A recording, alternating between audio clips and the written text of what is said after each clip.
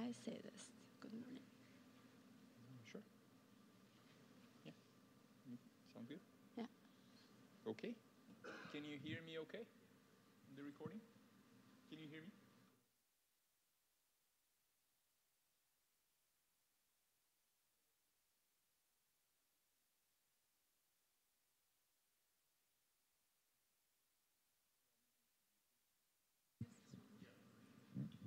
I think this one is much better, huh? Yeah, okay.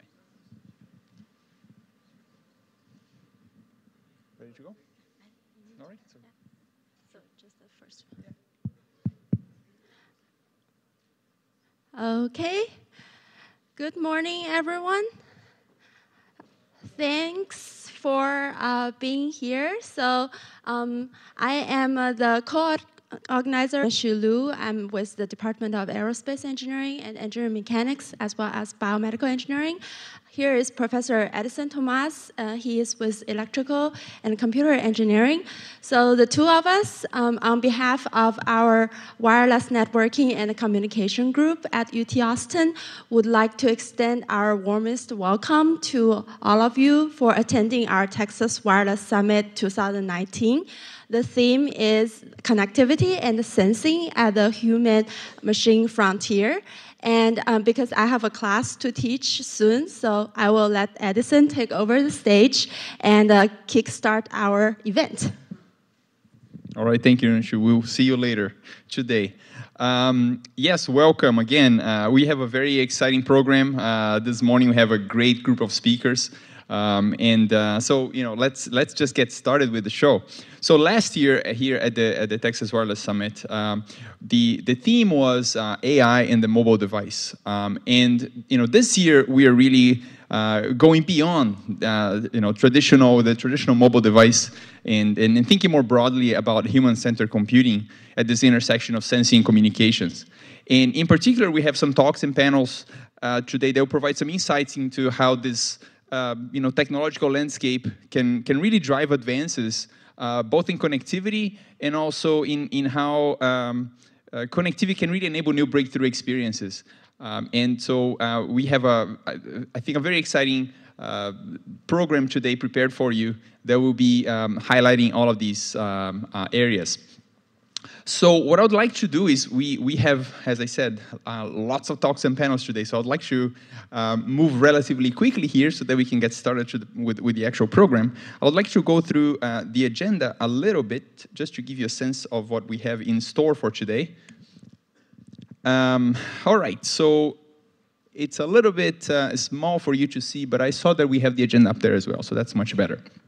So at a high level, we're going to have two themes that we're going to be talking about today. So the first one is wearables, and the second one is the space of virtual augmented mixed reality.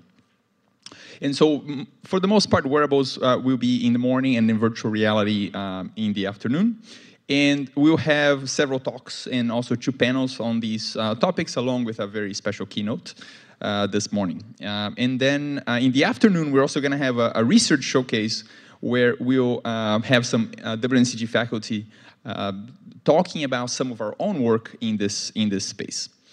And in terms of the logistics for the event, to provide you with the energy for all of this and also the opportunity to do some networking, we'll have two, let me highlight here on my slides.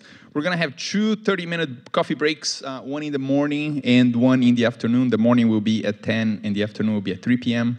And during these poster sessions, during these coffee breaks, we're going to have poster sessions as well. And the poster sessions are going to be right here on the outside of the auditorium at the very edge of the hallways. So we're going to have food and tables sort of in the middle and then the posters at the very end. So make sure that you check the posters. And so this is going to be happening during the coffee breaks. And we're also going to have, of course, our lunch break, which is going to be around 12:35. And then at the very end of the day, we're going to have a reception at 5 o'clock. A few other things about where we are. So we are in the EER building here, which is a fairly new facility on campus. The bathrooms are just outside the door here. If you walk out of the auditorium, if you head to the left, the bathrooms are going to be right there. And one thing that I should say is that in order to keep this auditorium nice and clean, only water is allowed in here. So if you have food and snacks during the break, please make sure that you enjoy it outside. And also, please make sure that you mute your cell phones during the presentations.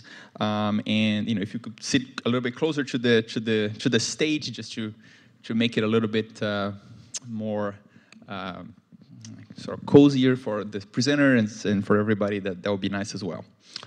Let me see. One slide here about WNCG. So the Texas Wireless Summit is organized by WNCG, right, which is a research center here at UT Austin. And we are now 24 faculty from the departments of electrical and computer engineering, aerospace, mathematics, and computer sciences. And I would say one of the highlight of our research center is the interactions that we have with our affiliates. And here's a list of all of our current affiliates. And we are very excited to have all of you here today, or many of you here today for the event. Now, last but definitely not least, we would like to thank this year's sponsors for helping us produce this wonderful event.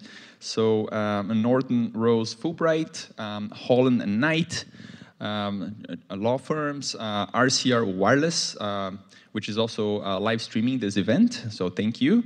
The IEEE Communication Society, the Central Texas chapter, and of course the University of Texas, the Cockrell School of Engineering, and also the Department of Electrical and Computer Engineering. Excellent. So this is what I wanted to cover here in the morning. So what I'm going to do next is get started with the day. So I'm going to be switching computers here really quickly.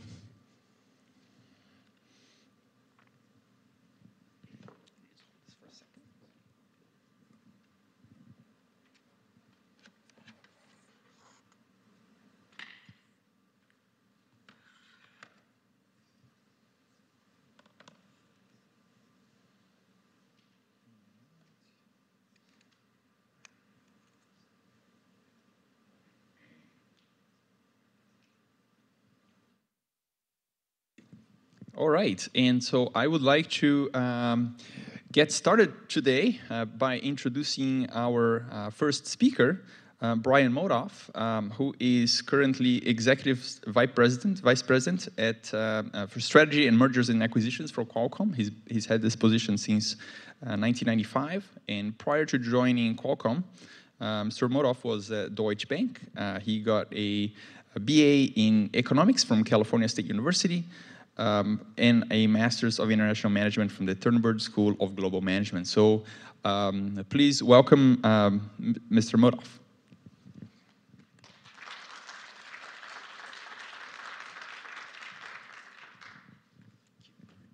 Thank you. Good morning, everyone. Let's see here. There you go. Good morning. How's everyone today? Good? We awake? All right. So actually, I've been kicking this event off with Jeff Andrews for, God, north of a decade now, doing the first presentation in the morning. I've been at Qualcomm now for 4 years. I run ventures as well, a few startups out there. That's a third area of interest for us. We spend a lot of time in the venture investment area. We invest about 125 to 150 million annually in our venture investments. We have a team of about 25 people in the team, or in the group. We invest in the US, in China, in Israel, and all other parts of the world. So we're very involved out there in this market. So just so you understand that. So what is Qualcomm? I'm sure a number of you know who Qualcomm is. We spent the last 30 years interconnecting people, and we're going to spend the next 30 years interconnecting their things. What Qualcomm's really good at is its core competency is low power, high performance compute. They can connect and talk to any radio anywhere in the world, and then system design. We can make all of this work. So we're very good at those three areas. And what's interesting about how the world is evolving is that, you know, the technologies that we developed to do with people are now spreading with 5G into all these other markets, and our core competencies are very relevant to the changes that are about to occur. So we'll look at that. So that's slide one. This is my second slide. So what is 5G? You know, I think one thing people need to understand about 5G is the significance of it. You know, some people say, well, what's really about 5G? The modulation scheme doesn't change, and that's been one of the things about the last previous Gs is you had a change in modulation scheme. Here, you really don't have that. But what you get is you get a series, kind of a tool belt of things that 5G brings to the table to create the superior communications network topology. And this is the first time we can say, the first time wireless is superior to wireline. We've always had a benefit in terms of cost, flexibility, ease of deployment, those things. But now we can compete with wireline in terms of latency and with bandwidth. Now, it's not backhaul, this is access, but it's the superior network topology, and that creates a lot more use cases for 5G. So the real change in 5G is we go from what you see here previously in 4G, high-speed broadband, kind of some of the apps. This is where Lyft and various things like that really became prominent, was during 4G, because you had that ability to get that pretty quick reaction. But with 5G, you can see you get a massive expansion in the addressable market of things that we can do with 5G. Why? Because the network architecture changes. When you look at it, you get a 10x decrease in end-to-end latency. You can get sub-millisecond latency. And we've been demoing this for a while. We actually, 2 years ago at Mobile World Congress, were demoing sub-millisecond latency, Ethernet quality latency over wireless. So that's a key element right there. Second, obviously higher experience throughput, much more bandwidth to the user, gigabits of speed. I mean, I can get more bandwidth into my cell phone than I can get into my home modem. That's a real big change in how the network architecture has evolved. Spectrum efficiency goes up by 3 times. Higher because of the network densification. One thing about wireless is, in order to add capacity, you need to be able to densify. As we're going up in frequencies, obviously signals don't propagate as far. We're able to densify even more and create even higher aggregate system capacity in a given area. So that variety of spectrum really gives us a lot of flexibility in terms of the amount of system capacity we can make available to an end user. Obviously, 100 times better network efficiency. This really applies to the cost. There's a significant drop in the cost per bit to deploy with 5G. And then 10x more connection density. We're talking about, it's one of the big changes is the control plane architecture of wireless enables you to manage and control billions of devices across a network. And that's a significant change. And, as you look at this hyper-connected Internet of Things, you're going to have that. You're going to have this, significantly more dense networking. You have a lot more things controlled and managed via wireless. 5G enables that. So you can see there's a significant change in the way the network evolves with 5G. And for us, we're seeing it in terms of our business. We just reported a solid quarter. Our stock is at a record high. It's never been this high. It closed at 94 the other day. That's a record high for Qualcomm.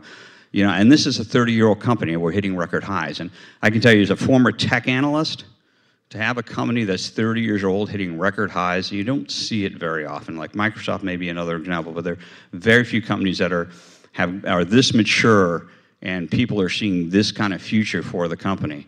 We actually guided up Q1. We don't guide Q1 up, but we're seeing 5G handsets coming into the market. We're seeing growth. We're starting to see, going into 2020, we're starting to see this. And so, it's affecting our business, and it's affecting our business in a very positive way.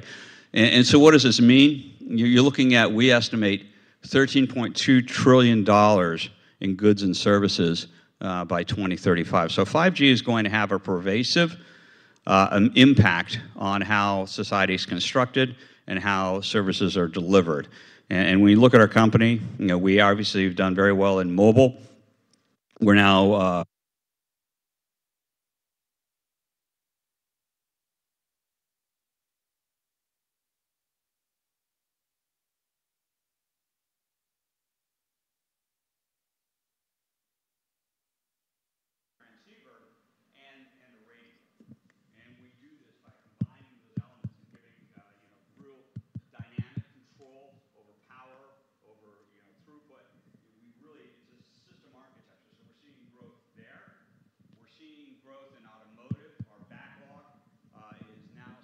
6.5 billion.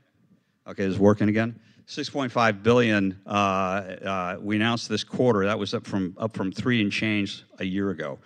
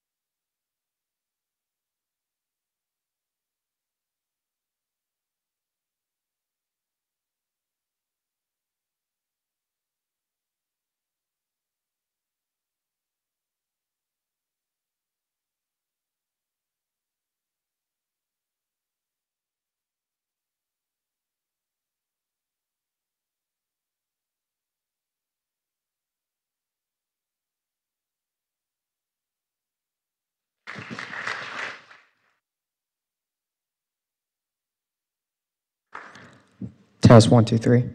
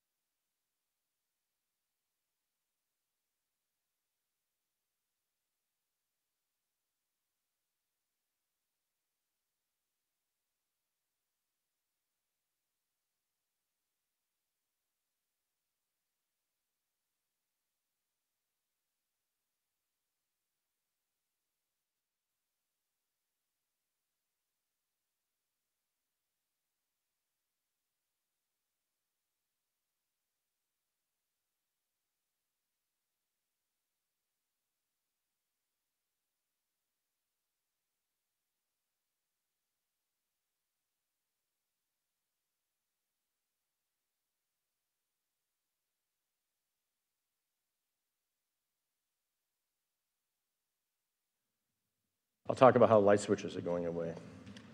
That will generalize a little bit.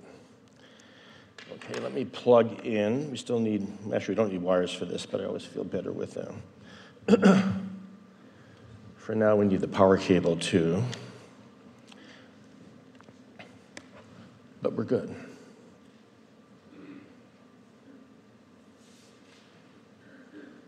So it's wonderful to be back in Austin. I always love it every time I come. And it's just such a wonderful part of Texas, wonderful part of the world. And great to be here at UT. I have so many colleagues that are here.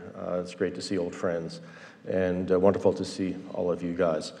I'm going to go through a bunch of things, examples from a lot of the work that my team has been doing in the Media Lab that really center around the idea of how we connect to this network feature that was so well portrayed in the last talk. Actually, we treasured all of our close interaction with Qualcomm over the years. And it really is an exciting time for all of us working in this area now. If you want any more detail, you can always reach out to me, or our website, as Edison mentioned, we have lots of papers and stuff like that there.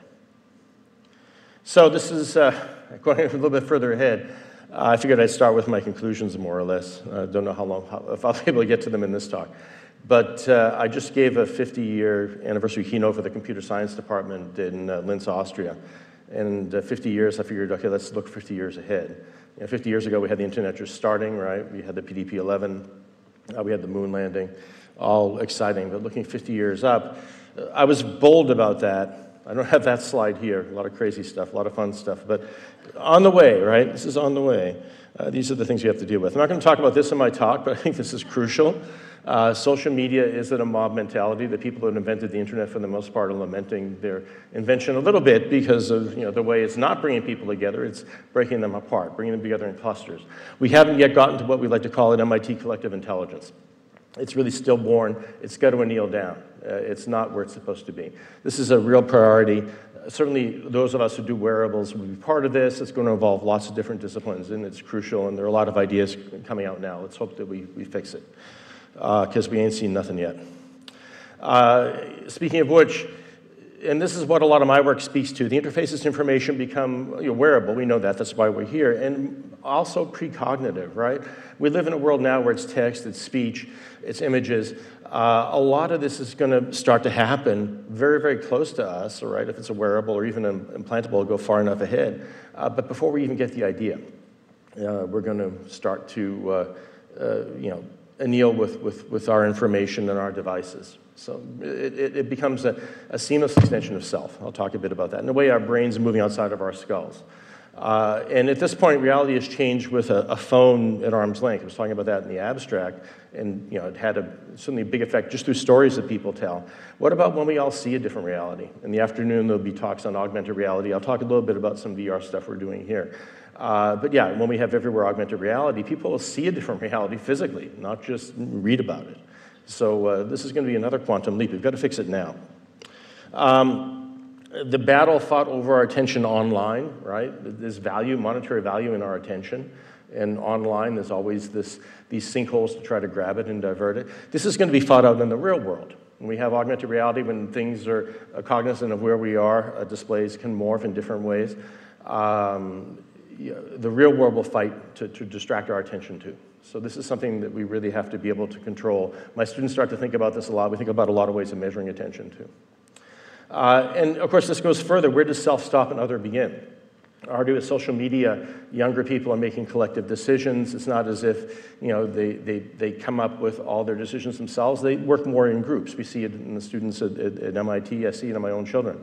And this is just one thing that is happening with the technologies we're developing. But if it goes further, the whole idea of individual identity starts to blur. Am I me? Am I a collective?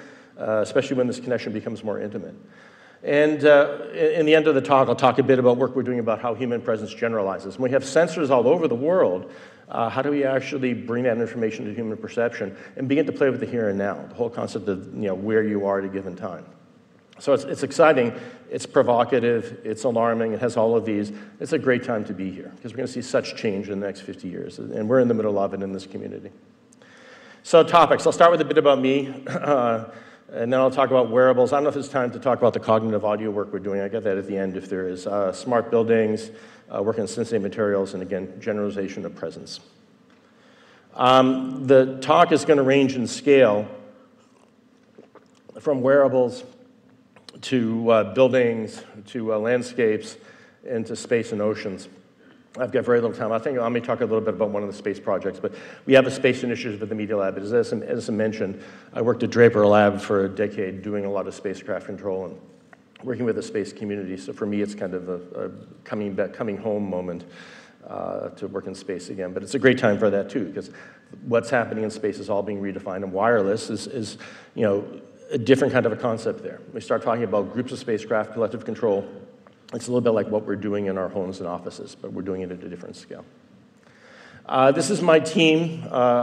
Groups in the Media Lab have grown a bit since Edison's day, so in my group I have probably on the order of 20 people, if you add up the visitors and the students that come from all over the world.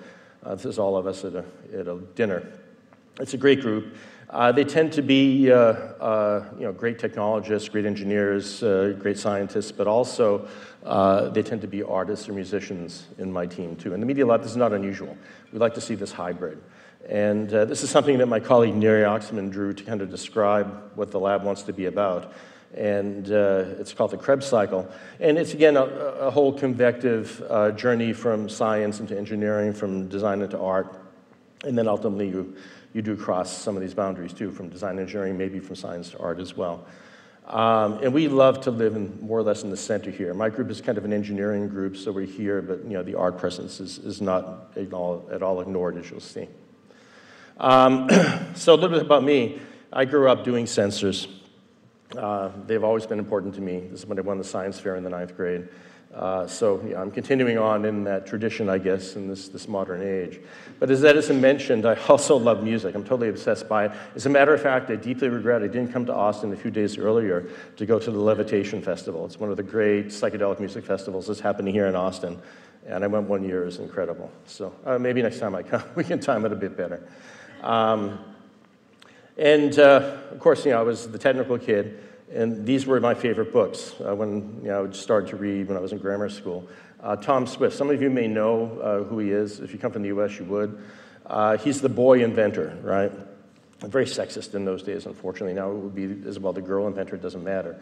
But he would invent all these really wonderful contraptions with crazy science. And of course, there'd be bad guys, be an adventure, something like that.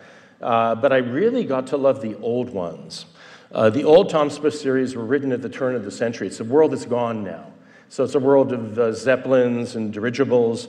It's a world of Tesla coils and Marconi-style wireless. You don't have an industrial R&D lab like you would have in the newer series. This is more or less contemporary with Edison. It's something growing out of her barn in the countryside. So it's just an incredible steampunk series of novels. And just the whole feeling of that world that was gone just attracted me. Maybe people would feel that with this now. So yeah, I did my PhD in high energy physics, working with Sam Ting's group at MIT shortly after they won the Nobel Prize in '76. This is me here in the Petra E plus E minus collider at DAISY in Hamburg. It's the German synchrotron facility. Its accelerator is no longer there. But I still love physics, still collaborate. But of course, the music didn't go away. And when I was a kid, I was very pulled to these devices. These are patchable modular synthesizers. I don't know if I have to necessarily introduce them like I used to because they came back. People like these again. It's essentially every module has a set of functions. You patch them with wires like an old analog computer. You make a process. So people go on tour. That's Keith Emerson. He toured with these things. And then eventually digital synthesis did them away. But they're coming back now. But as a kid, this is what I heard in music. I heard these sounds. I wanted one of these. I couldn't afford to buy it. So I decided to build my own. This is in my parents' basement when I was an undergraduate. I was building my first synthesizer cabinet. This is the linear integrated circuit manual from National Semiconductor. It was small. It was a different world. A lot of old op amps, which I've since replaced. And then I postdoced in Zurich after that. I did my PhD, was kind of busy, and then it was in Zurich. And in Zurich, it's a wonderful place. ETH is a fantastic university, but in those days, it was difficult to really break out into Swiss society. So I worked like heck, like I do at MIT for a year. I got ahead in my work. I needed something else to do. So I started building synthesizer modules. I had a lot of crazy ideas left over, and there were chips that could make noise in different ways. At that point in the early 80s, I could have built a microprocessor, controlled wave engine, digital synthesizer, but it would have been very impoverished, it would have been very limited, it would have been obsolete by the time I finished it. On the other hand, I built a module out of a voice synthesizer chip, for example. I still use it now. Still works, still relevant, doesn't go obsolete, and you can use it as soon as you finish it. You don't have to wait till everything is done. So I built about 80 modules. And then that was my living room back when I moved back to the USA. So all of the synthesizers, the Moog, for instance, has got a huge cable harness that's going to this. Everything is completely interoperable. It's just a continuous system, all controlled by patching. So this is at the MIT Museum in 2012. They invited me to do an installation with it. And I did a whole bunch of different pieces. And I'm not playing the keyboards here. This is sound from one of them. There are many more of them. You can hear all of the stuff at synth.media.mit.edu. It's just a patch that is made a state machine that makes music. And since there's so many modules, there's a lot of sonic variety. This is the logic area here. You can see where all the wires come together. And this is a wireless symposium. It's my only show that's heavy on wires. But again, the whole idea of patching, your hands are on the medium that's controlling the sound. It's a very different experience. If you're dealing with digital synthesis, you're behind menus, you're abstracted away. There's something special about this, and people realize that there are more companies making modular synthesizers now than in the heyday in the early 70s, late 60s. So I got invited to do an installation for the Center for Advanced Visual Studies, the 50th anniversary, one of the first places in the world that really incorporated the projects that go between art and science and art and engineering at MIT. They were having their 50th anniversary, so they invited me to do an installation in the Plasma Fusion Center at MIT in the Alcator Tokamak control room. So I used even more patch cords, made even a bigger patch, and I used plasma data. So this is, I'm a physicist, so I asked them to give me data.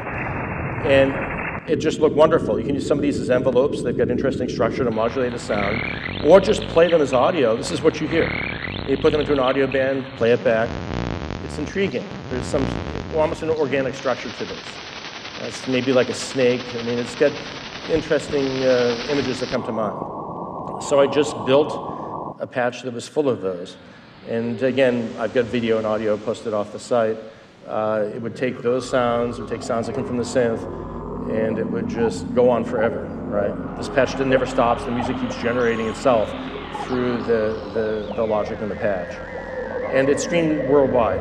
So we streamed it live. As I do more pieces too, they all stream live over the net for weeks or months. So people all over the world can listen, in some cases even control the patch. This led to a whole bunch of work I did at the Media Lab on musical controllers. So all kinds of different interfaces to control music in different ways. I'll talk about a couple of them because they were early wireless things. This is actually the first wireless project that I ever did in my group. It was in 1997, a set of shoes for a dancer, and I had a whole bunch of sensors to measure all kinds of different ways you can move the foot, and I had a wireless connection from each shoe. So different frequency on each foot. There was no Bluetooth. There was no Zigbee. We had to do the protocol ourselves, but it worked, right? This is the data from somebody walking and the twisting and jumping and stuff like that. This is the original card from 1997. This is a PIC. I don't know if any of you remember this. 64 bytes of RAM, I think, in there. UV erasable. This is the gyro, vibrating. You didn't get MEMS gyros back then. Draper made one, but you couldn't really buy one. This is the magnetometer. It's a Boy Scout compass with a rotor being sensed. This is the radio. It's a Radiometrics radio I just got off the circuit cellar. Again, 433 and what was it, 819 megahertz. Illegal frequencies in the US, I just streamed from them and they worked. That was always the key back then, right? Using an illegal frequency, no one else was there, it'll probably work. Now we live in a world of channel sharing, it's a different world. Can't do that. You don't have to. So this is a video from then, from 1998. This is a dancer that we worked with. So quacks come from the pressure sensors. He's hearing this in real time. It's a rule-based that makes the music. When he jumps, you have the accelerometers. When he bends, everything goes up an octave. So this up his foot, we know that. We can change the music.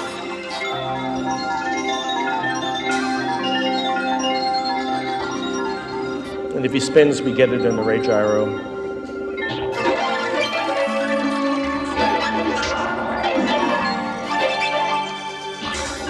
then we had a capacitive sensor. Oh, we had a sonar, so we could range them with the sonar. It's essentially in every vehicle on the road now. We had it in our shoes in 1998. And then we had an electric field transmitter. So we can, you can capacity sense this height above a plate. That's what you're seeing, but not seeing. Nike were sponsors then. We showed it to Nike. They were intrigued by it, but it was expensive. It was too far ahead. It was way ahead of the iPod. There was no iPod there. But it was in their mind, right? Ray Riley and the guys would come and see this. And that, they acknowledge now, is one of the main inspirations for the Nike Plus, where you control your music from the shoe, much later. But anyway, back then, we did the music piece. I would show this at conferences, wearable conferences. Doctors would come, want to collaborate. So we were with the Gait Lab at the Mass General Hospital, where you'd have to have a motion tracking apparatus on. They used active trackers in those days. So we built a stackable sensor architecture where we could put different sensor boards together on a stack with a wireless layer, and we did channel sharing between 2 feet at that time. So you could basically put on sensors a doctor would want to see and then analyze your gait. But that caused us to meet, well, actually after that I wanted to go back to dance, and I wanted to make a sensor that we put on the arms and legs of a whole dance ensemble. So we used the Nordic radios at that time. We were able to get order of megabit a second out of it, and we could do full updates at 100 hertz from about 20 or 30 nodes, 25 nodes. And again, we looked at correlated activity, because you can't map on just all that data. There's way too much. You can't use a rule base. So this is one feature that we looked at, which was correlation between the dancers. Are they tightly choreographed? Are they starting to slip out? We looked at the amount of energy, who was leading, who was following, things like this. But we were distracted. Again, through our gait analysis collaborators, we met the doctors for the Boston Red Sox, and now the Patriots. And they invited us to go to spring training and try our system out. So we put very wide-range gyros, wide-range accelerometers on players. We went through a few iterations. That's the last one that we built specifically for sports. It was probably the first, one of the first, if not the first, super wide-range trackers for athletics. We did this again around 2006. You know, we're putting the sensors on the player, and then we can get them pitching and throwing and look at data, how the player's data changes over time, stuff that you start seeing in commercial products now that we were doing back then. One of my students did a spin-off kind of based on this. We have a startup fund at the Media Lab. We call it the E14 Fund, where students can get a runway to develop things a little bit further past their theses. And Nanwei has very successfully built a small company around this called Figure 8, where she's got a wide-range IMU here for capturing motion, but she also has a goniometer with flexible fabric. She was the technical lead for Google Jacquard. She learned all about fabric, and then she, and stretchy sensors, and she built one of these into this. And now she's working with sports teams, with companies for looking at physical therapy and health of workers and things like that. Of course, I had to wear them on a zero-gravity flight. As I mentioned, we have a space initiative at the Media Lab, and every year we can take projects on a zero-G flight, so I put them on my arms and legs. Because, you know, accelerometers just don't work very well for measuring tilt in zero gravity, and the rate gyros can drift. The magnetometer doesn't work as the vehicle is turning. But these work beautifully. You can actually get tantric levitation beautifully in a zero-gravity flight. So I did my yogic levitation there. But here's the data. Zero gravity, the accelerometers see nothing, right? That's zero G. This hypergravity down here. Here it's zero G. But the goniometer, of course, works. We had an Aeroastro group that were doing accelerometers and gyros, but they're still working on their data. This is all here. This is something that we did in 2002. At that time, it was the world's lowest cost wireless sensor, probably, that lasted the longest time. You can make these for pennies. So it had an accelerometer. It was just a piece of piezo foil with a weight on it, proof mass weight. Just a CMOS timer, right? You buy this garden variety CMOS. It takes no power, only when it transitions. So this essentially, when it sees a pulse from the accelerometer, it powers up the timer for a 50 microsecond pulse. This is a dead band here, so it doesn't keep multi-cycling. And a single transistor RF transmitter, 300 megahertz. So you just hit this, and it gives a pulse. Little wireless transducer. It's got a piezoelectric sensor on the back, and all it does is measure. So of course we used it to drive a music engine. for large groups. This is Mark Feldmeyer by himself, but we would give this to a group of 50 people and then try to coordinate the music based on what the group is doing. You can see he's got a tempo tracking algorithm, he adds more tracks as he sees more activity, and can sculpt the whole thing. These sensors lasted about a dozen years. They died just some years ago, and cost nothing to produce. Of course, wearable computing is very big at the Media Lab. Some of the pioneers of wearables, some of you know some of these characters. There's Thad Starner, architect of Google Glass, and Steve Mann, one of the pioneers of everywhere augmented reality, and lots of interesting people in between. They would live the dream back then, right? They had their wearable, they had, at that point, a laptop or a PC-104 rig in their backpack and wander around campus with it.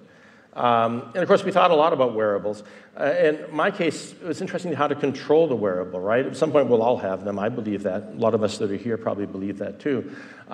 There's a lot of work controlling wearables with cameras in the space up in front. But I think that leads to Gorilla Arm, other things. If you're in a crowded subway, you don't want to do this. I think you're going to control the wearable with your hands down by your side. So my group has thought a lot about ways to control things through fingers from the wrist. So we have many, many projects. This is something that has an IMU and ultra-wideband positioning system. Actually, we're going to be using the Qualcomm Peanut, but unfortunately it was deleted, so I had to use a UbiSense. But again, you could know where you are within centimeters and point at things. Cameras looking down the wrist. A lot of people have done things like that, again, using machine learning. Rings that are passive, powered up by an antenna. And I'll talk about these two in a second. So this is the wrist flex. This is looking at the pressure map on the wrist of the tendons. When you push your fingers, the tendons move. So we have a force-sensitive resistor band, runs at very low power, it's wireless. You do machine learning, you can basically define what you're pinching. When you're pinching, use that for control. Of course, you can train it to recognize what you're picking up.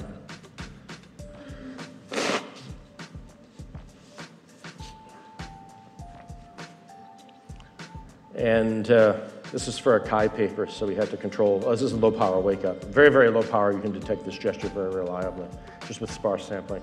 You know, we did the Chi paper, had to control something, controlled lights. We do a lot of lighting control in the group. This is something that just worked for free. So you pull the brakes, and you flash the emergency lights. This is work that Artem did after that, my student Artem with Cindy Cow and Chris Schmant's group. Fake fingernails, which are full-up touchpads, Bluetooth touchpads, right? So the radio is so small now, you're just embedded here, lasts for several hours, continuous use, with a battery even this size, and the capacitive sensing takes no power, it just works. So this is the just rough map. So now you can actually hold something in your hand while you use it, right? You don't have to touch a screen. Just with one finger, you can swipe. This is centroiding. It gets a lot more accurate. In their video, they've got lots of application scenarios. If something is worrying you, usually it's not good. In the natural world, this is a mode that's exploited quite a bit, right? That's how insects can move and sometimes even get energy off of you through using your blood. That's a little bit difficult to do with electronics right now. But this inspired me to think about actually harnessing mobility, right? People think about energy harvesting for a mobile system. Sure, if you're a robot, you have a lot of light, you can put out a solar panel like they do on Mars, you get energy, and you wait about a while, you limit how much you do. But what about just harvesting mobility? Because we live in a world where things are moving all the time. So you can hop onto a vehicle, hop onto a moving agent, attach and detach somewhere else. You know, nature does this all the time. Let's build electronics to do it. So we built two versions. That's the kind of the flea versions. That would sense proximity of the user, and it would attach. And then here it's programmed to see light. When it sees light, it can detach. Very simple grappling mechanism. Still a proof of concept, but that could almost hook onto a vehicle with a little bit more refinement. You could start getting away with it.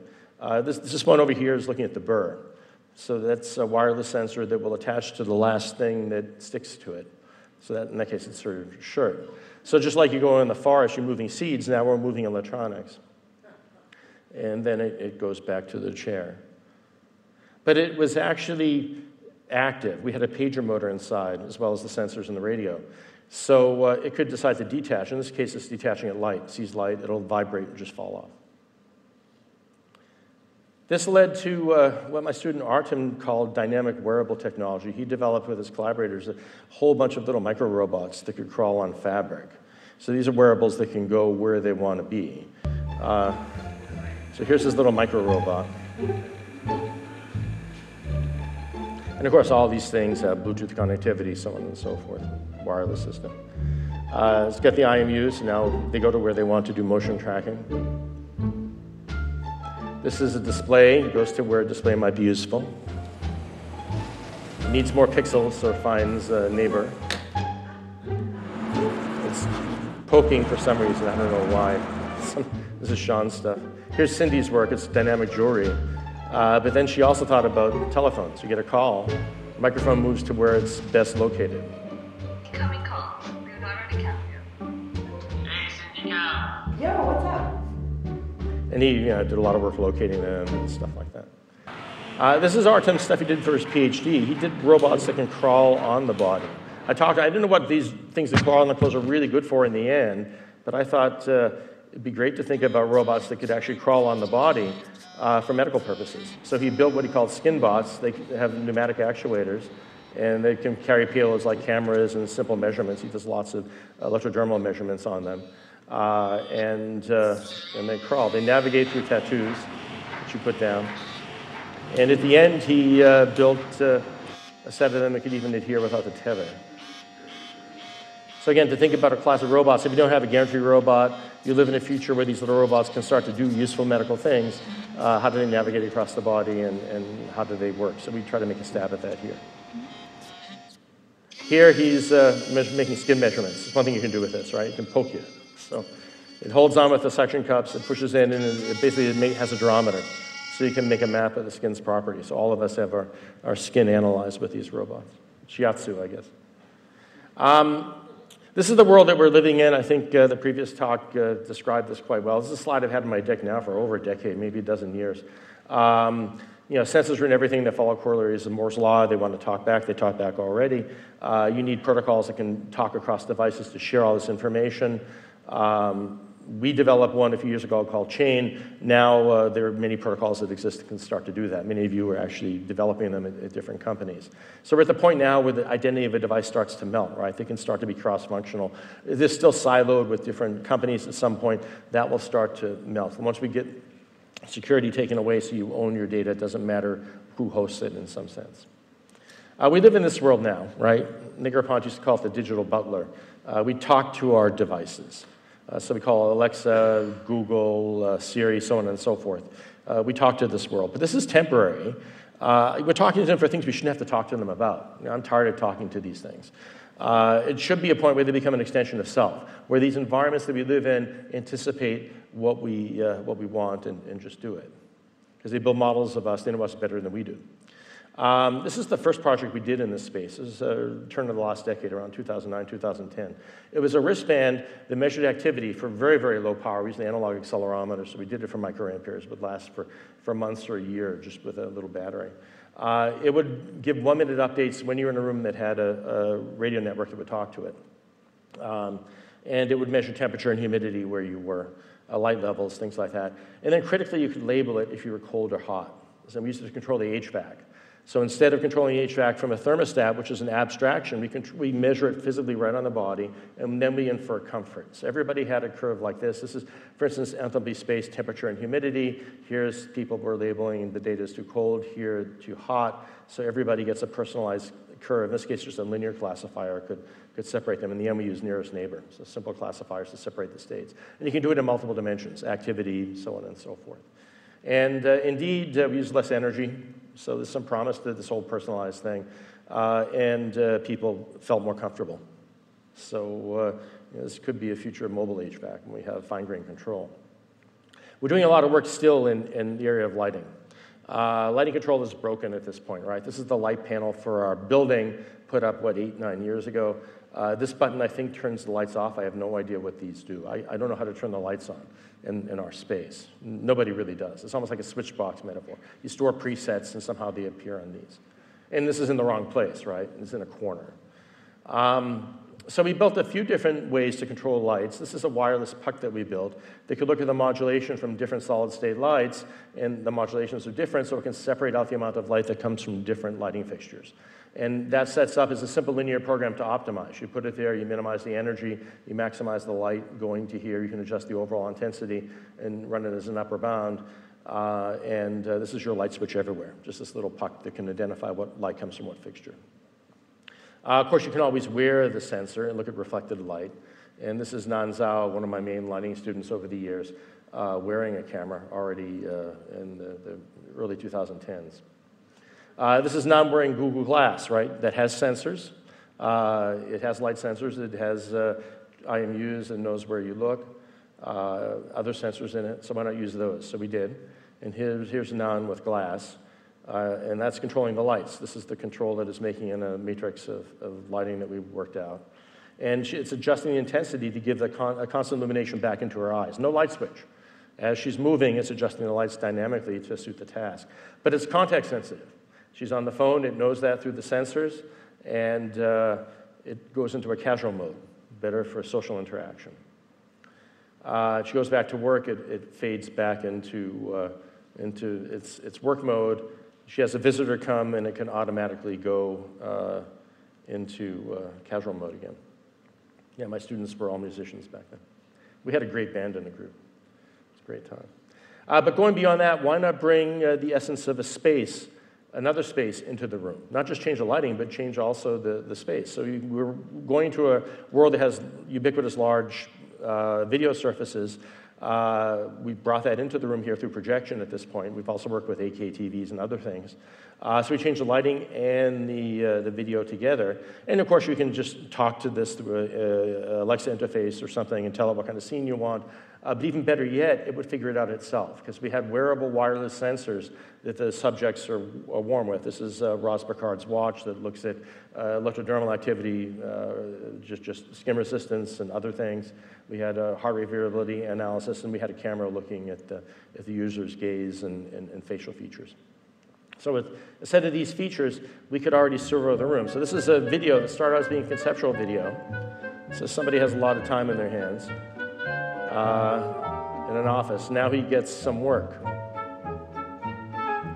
So he panics a bit, and the sensors kind of detect that. He gets more work, he panics even more. So the system detects that and brings him into the woodland scene, which for him is restorative.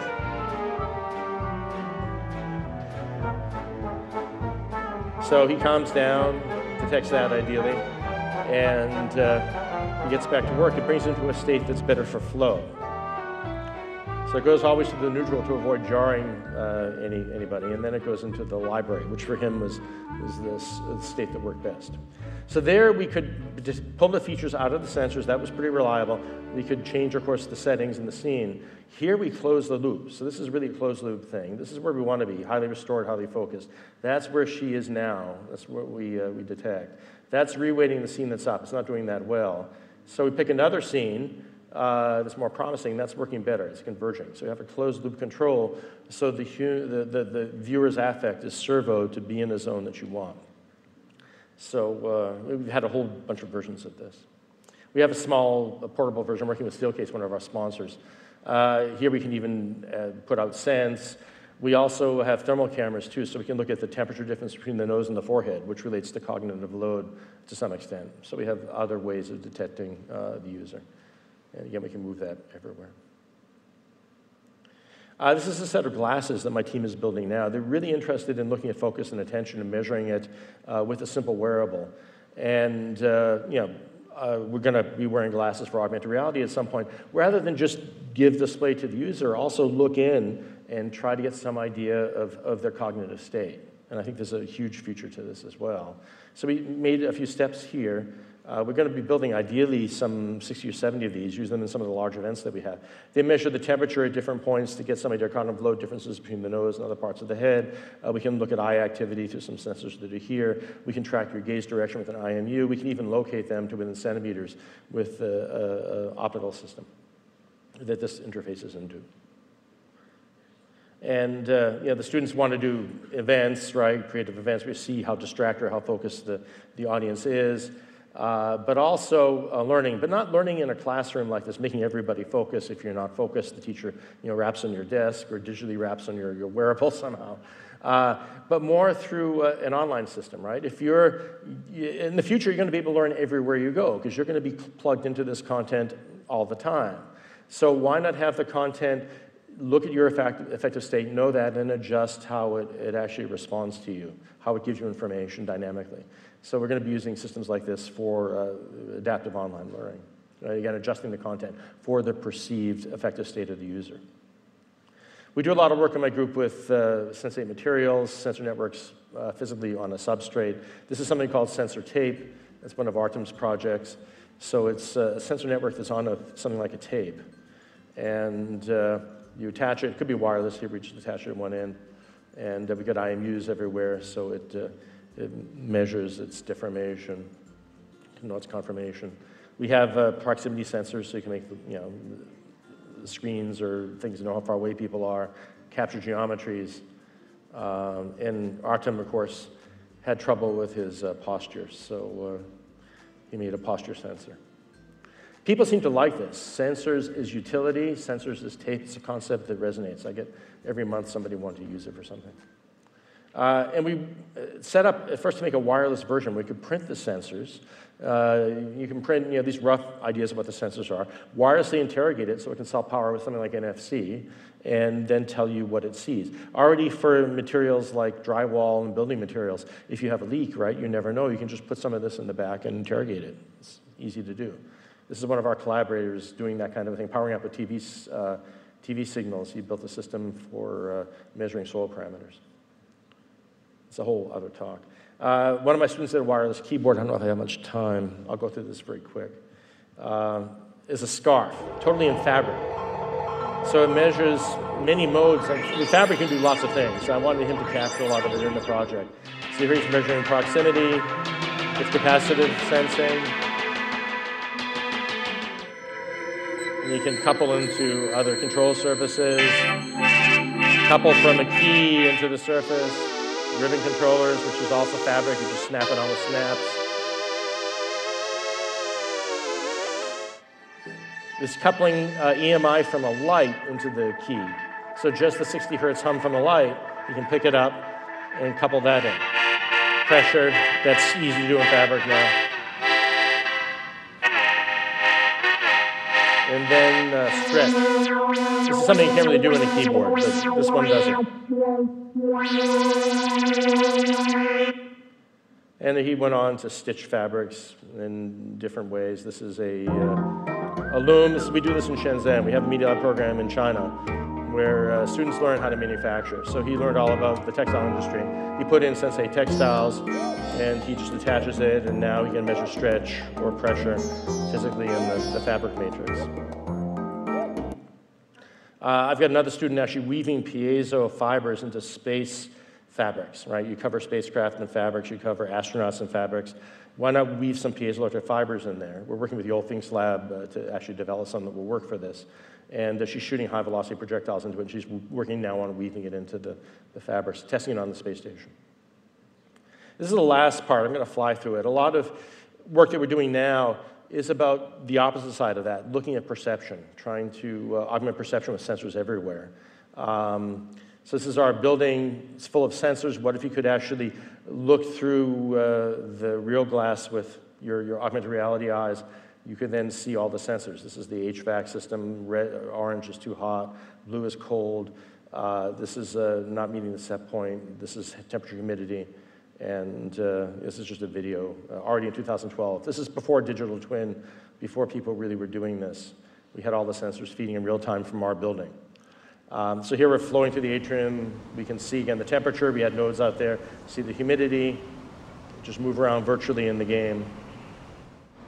And now we see people moving around. People had RFID if they wear a badge, and we can see them as they go by the reader. This is looking at activity for motion sensors. And of course, we have microphones everywhere out in the public area. And if you go near a microphone in the virtual space, you can hear the microphone in the real space. but we distort it. We don't want to snoop. So, we're listening to them and hear if they're laughing, hear if they're excited. Can't understand a word they say. And again, people moving around. We can have the whole day pass in seconds. You really play with space and time fluidly. But especially with the voice, this got me thinking about presence, right? It was a feeling of like being in a weird dream when you can start to almost hear people. So, what can we do to go further? This is the whole day just passing in seconds. So the atrium, the system goes out of setback, HVAC works, the atrium dries out, people start coming in. The planet's being wired. Can we plug that into these environments? So in the news a couple of years ago, there's this article about a cranberry bog that is turned into a wetland. That was co-owned by Gloriana Davenport, one of our founding faculty and now a close collaborator. She invited us to put sensors all over this former cranberry farm. It's no longer economical to grow cranberries in the Northeast. It's in Plymouth, so it's just south of Boston. They basically opened up stream beds, they bulldozed it, and they reset the environment to look like this. That was the Massachusetts Restoration Environmental Commission. A couple years later, Nature caught up, looked like that. So to monitor this process, we built wireless sensors, and we were really thinking about how we connect that to people. So that's our sensor. I'll talk a bit more about it. It's got motion sensor to look at macrofauna like coyotes and deers. It's got light analysis. It's got temperature, humidity on each one. It's got a microphone to do analysis of audio features. We can plug sensors in to extend it. Microphones all over the place that are wired. We're going to go wireless now, but we want synchronization because we're looking at localization. It's very tight synchronization on them. Cameras too. So wireless network back to head end, low power wireless. It's our own variant of Zigbee around the site. That's our sensor board designed by Brian Mayton, who's finishing his PhD at MIT now. So again, it's a real environmental sensor workhorse. Measures a lot of basic things, but we can plug in what we want. Very low power. It's got a solar cell. It's got some hours of sunlight, can power it up for the whole day pretty easily. And again, since it's wetland, we put sensors in that go into the soil. We can easily attach it with telco cinch connectors. This is a sensor here in the soil. We commission it with a phone. We know the location. We can activate it, turn it on, and then it streams. We made 300 of them. And we put them all over. So we've got them in this bog measuring lots of things, lots of places. This is a transect here. This is a high-speed video. You see the sand flow. And environmental wetland researchers have never seen this. They know the sand flows, but our data, we store it all. It goes audio, video, sensor data goes back 4 or 5 years. You can go to the website. I'll do that very quickly. Here's the site. We can look at real-time data. So here we are in Plymouth. There should be an image popping up at some point, but there's the data. And we can look at light levels. We can look at soil parameters. We can go back weeks or months or whatever we want, right? So this is the whole week. And we can listen. Of course, my doorbell does this, so it's not as big a deal as it used to be. Go to different sites, same thing. So we've got the instrumentation out there. But we can also bring it into a virtual world. This relates a bit to the afternoon. We built a virtual analog of the landscape, like we did for our building. We built it for this area. We scanned laser scan the topography. We have cameras, of course, there, and they look at what kind of stuff grows. We have an algorithm that will synthesize the vegetation based on what it sees in the camera, more or less. And then we can animate the sensor values in different ways. I normally would run it. There's not much time, plus the game engine wasn't working well from here for some reason. So this is a video that shows what the experience is like. You can download it and run it. So it's running in Unity. This is a sensor updating. The music comes from the sensors too. We built a framework so that different composers can do different kinds of pieces based on the data. We've got 3 pieces running there now. If it rains in the real world, it rains in the virtual world. If it snows in the real world, it snows in the virtual world. It's an avatar landscape. But it's a wetland now. This is another view where we emphasize the sensor data. You can move. Now, if I were walking through this, it would take a long time. But here in the virtual world, you don't get Lyme disease from the ticks that are all over the place there, and you can move around quick. There are animals there, but the animals feed off the sensor data and change. This is another musical piece that maps. You can toggle those if you want to run the demo. So a different way of interacting with the sensor data, bringing it up to people. This is a current animal. They're more abstract now. So we can change the parameters and history of how the temperature, humidity have been over days, right? The animal can change its appearance in different ways. You see them as ghosts. We have all the microphones, so we can do machine learning on them and identify the wildlife. We've been doing that now for the last couple of years. So lots of cicadas. I could run this in real time too, but there's no time. Go to tidzam.media.mit.edu. You can actually run it at this point. There's not so much happening now because it's getting quiet in the winter. But again, it classifies on the different mics and locates it. So over a spring day, you can see this. Spring peepers in the morning and the evening, and then the birds come out. You can go down, drill down, look at the species of birds, see what happens. We're doing a longitudinal analysis of this data over the course of the years that we have audio to see what's happened to the different species. And again, the better the training, the better this thing gets at classifying. This is the last thing here. This is all I've shown so far is a remote user looking at Tidmarsh from here in Austin, right? What if you're physically on the property? Can we enhance your senses with some sort of a wearable where we can tunnel in, depending on where you're looking, where you're paying attention to the different sounds coming from the microphones and sensors? So this is the first version of it. This is Gershon Deblon, one of my PhD students who just finished. We did a lot of work for attention tracking, so pupil diameter, EEG, stuff like this. This was a pain in the neck to wear, and the features we got from these other measurements weren't that valuable. In the end, we just went to the IMU. Because if you see where people are looking, you get direction. We need that anyway for the audio to change. And if you're not moving, if your gaze is steady, then you're focusing. So when you're focusing, we can get the sound coming from the microphones and the sensors. We don't cover the ears either. We use bone conduction. You can see it more clearly here. So it's like you have an extra set of ears. And it's a very different experience. If you covered your ears, it wouldn't be the same. You hear with your ears, but you hear also through this. It's like you have superpower hearing. Suddenly you're in this world where you're just plugged into a world that you never knew was there, but it is there. Closest I can come to is if you've ever had your ears cleaned, if they've been badly clogged up with wax. I mean, it happened to me once when I was a student. I got it cleared out. I didn't know I had this. It was cleared out. Suddenly I was living in a different auditory world. I was hearing things in a way I never heard before. It was wonderful for 3 or 4 days till I got used to it. This is the same thing. You wander through with this, you just don't want to take it off, especially in the spring. You can even walk through in the winter and have it be the spring on your hearing. Bose collaborated with us, and that inspired their glasses, actually, with the over-ear sound. It's one of the inspirations for it. So these are people. This is actually Dan Gager, one of the main guys at Bose. He's designed most of their headphones, or had a big role in them. So for him, this is a new experience. As I move my head, this is one of our environmental collaborators. From the tree birds, and now I'm hearing more ducks and geese and froggy frogs. And I put on my supersonic beam action. And now that's really all I'm getting. So we could force it to converge in the sensors in front if you touch. This way. I can really hone in. There must be one right there. This woman that's coming up is a naturalist who's a Luddite, more or less. She didn't like technology. She's a very respected naturalist. She just got a cell phone recently. And for her, this was a different experience. I know when I walk through the woods, I think I'm looking first and I'm listening second.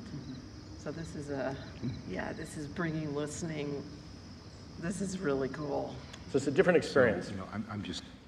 And a whole way to interact with the landscape. I'm hoping that Audubon will give visitors to this site. Audubon has taken it over, this system to be able to use when they walk around. No real time for cognitive audio, but we think a lot in the group about trying to build embedded systems that can sample audio, but not in a way that we do with MP3 with perceptive compression, more cognitive. What sounds would you notice, right? What would you pay attention to? Rather than just masking with frequencies, so on and so forth. There's a video about it, but you guys can go on and find it. This is the last thing I'm going to show. It's an old project again, but it's a good way to end the talk. You may remember this, Edison. We built a badge, a lot of badges at the Media Lab. Went to a whole bunch of them. This was one of the badges I thought to end all badges. I put everything in the world into it, including a big display. And it had a bunch of sensors on it. It had wireless, of course, had infrared, so you could see if you were facing someone else. We could locate people in the building with a wireless and send commands to it. And this is work we did with Cindy Pentland's group, the very beginning of social interaction with a wearable at the level of gauging interest. So we could predict with just the sensors on the badge if you were interested in somebody else, right? Because we had this thing where you could take a business card by facing someone and pushing the button. Just by looking at features from the sensor values in the seconds before they bookmarked, we could tell if you were interested or not fairly reliably. So the sensors could predict. Also, if you're interested in the demo, we could tell the same thing. This isn't just you moving the button. This is actually looking beforehand at how still you were, how much you're moving, how your voice was changing on microphone, so on and so forth. But this was the killer app, right? So imagine they're all wireless. I'm in a room like this. You all have them. I'm talking a little bit too long. It's time for me to stop. We could flash the timekeeping cues to the speaker from the badges. Because we have these big events at the Media Lab. You remember the Medicine twice a year. All the sponsors come.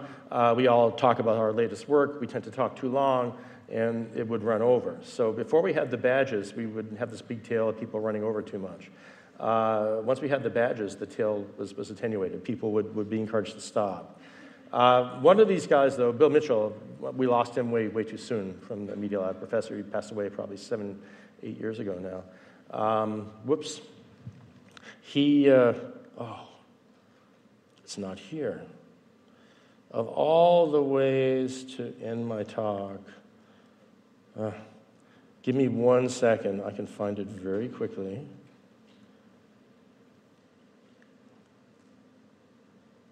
Bartos badge flash.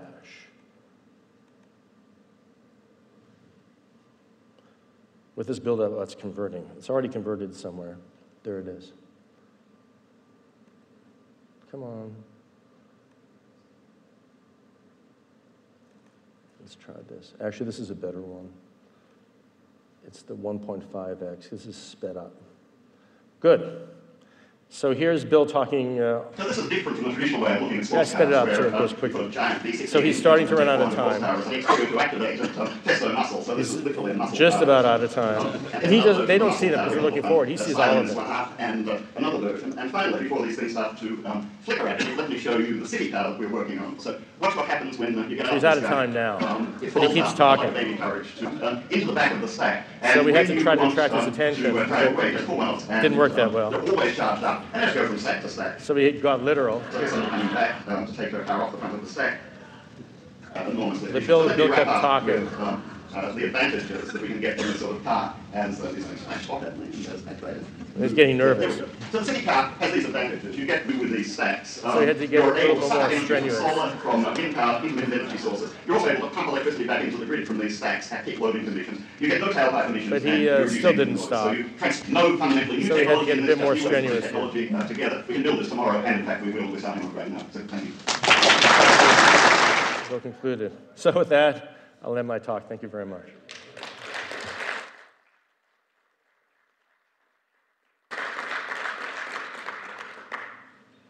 Thank you so much. This was such a wonderful tour of all of your work for the last 20 years. This is terrific. Thank you, Edison. We'll have maybe time for maybe a couple of questions quickly before our break.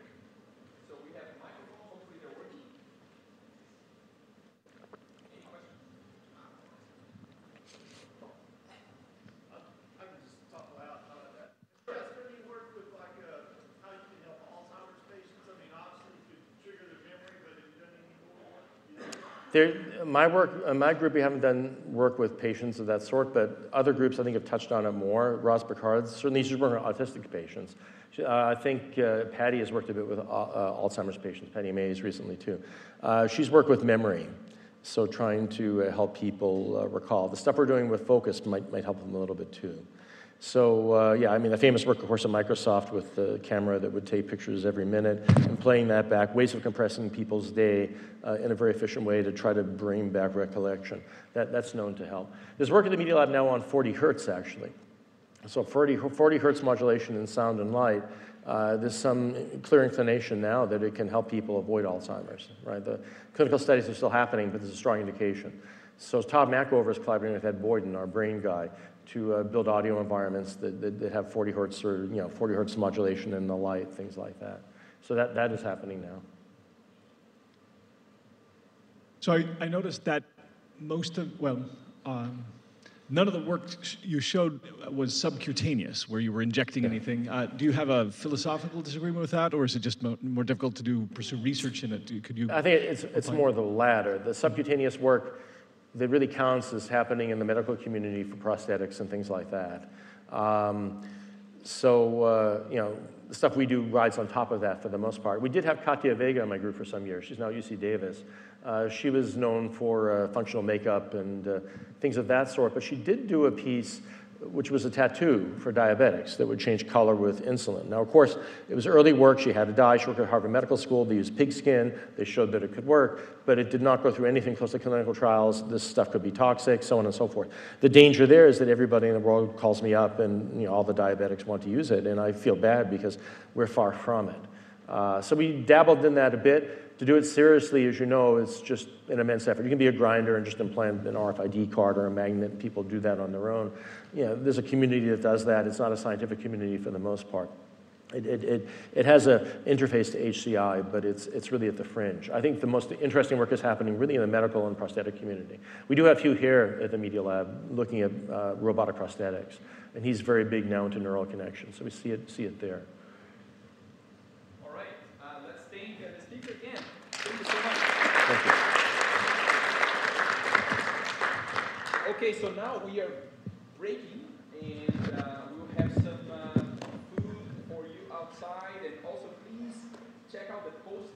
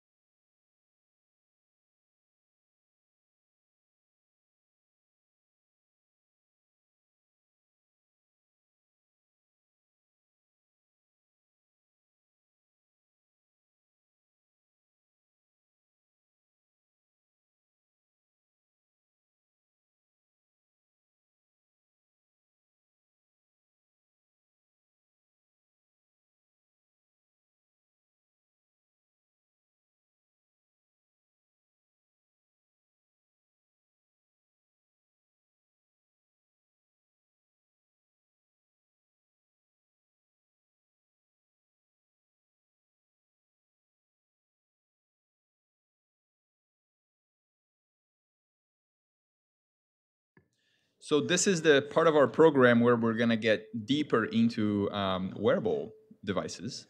And so we're going to have 3 talks now back-to-back that are going to be about different aspects of wearable devices, wearable sensing, different wearable electronics, and so it's going to be a fun time. And then right after that, we're going to have our lunch break. So I would like to introduce our next speaker, Wei Gao. Wei Gao is an assistant professor at Caltech in medical engineering. He's really interested in the future of personalized and precision medicine. He's done tremendous work in the space of wearable health monitors and also nanorobots, which is, I'd love to hear more about that. And he got his PhD in chemical engineering from UC San Diego and completed a postdoc at UC Berkeley. He's received numerous awards, the IEEE Sensors Council Technical Achievement Award, early career in 2019, the 2018 Sensors Young Investigator Award. Also, he was selected for the MIT TR35, which I'm not sure if it's an actual technically an award, but it's a wonderful recognition. Right? And so we're very excited to have you here and looking forward to learning more about your work. Thank you.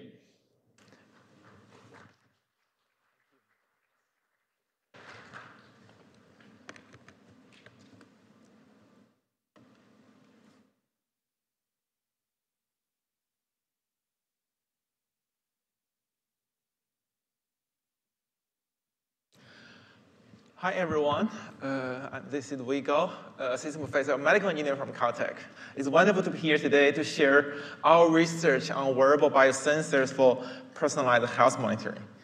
So my lab is still pretty new at Caltech. I joined the Caltech basically 2 years ago, and this is my team right now. And we are focusing on mainly 2 topics.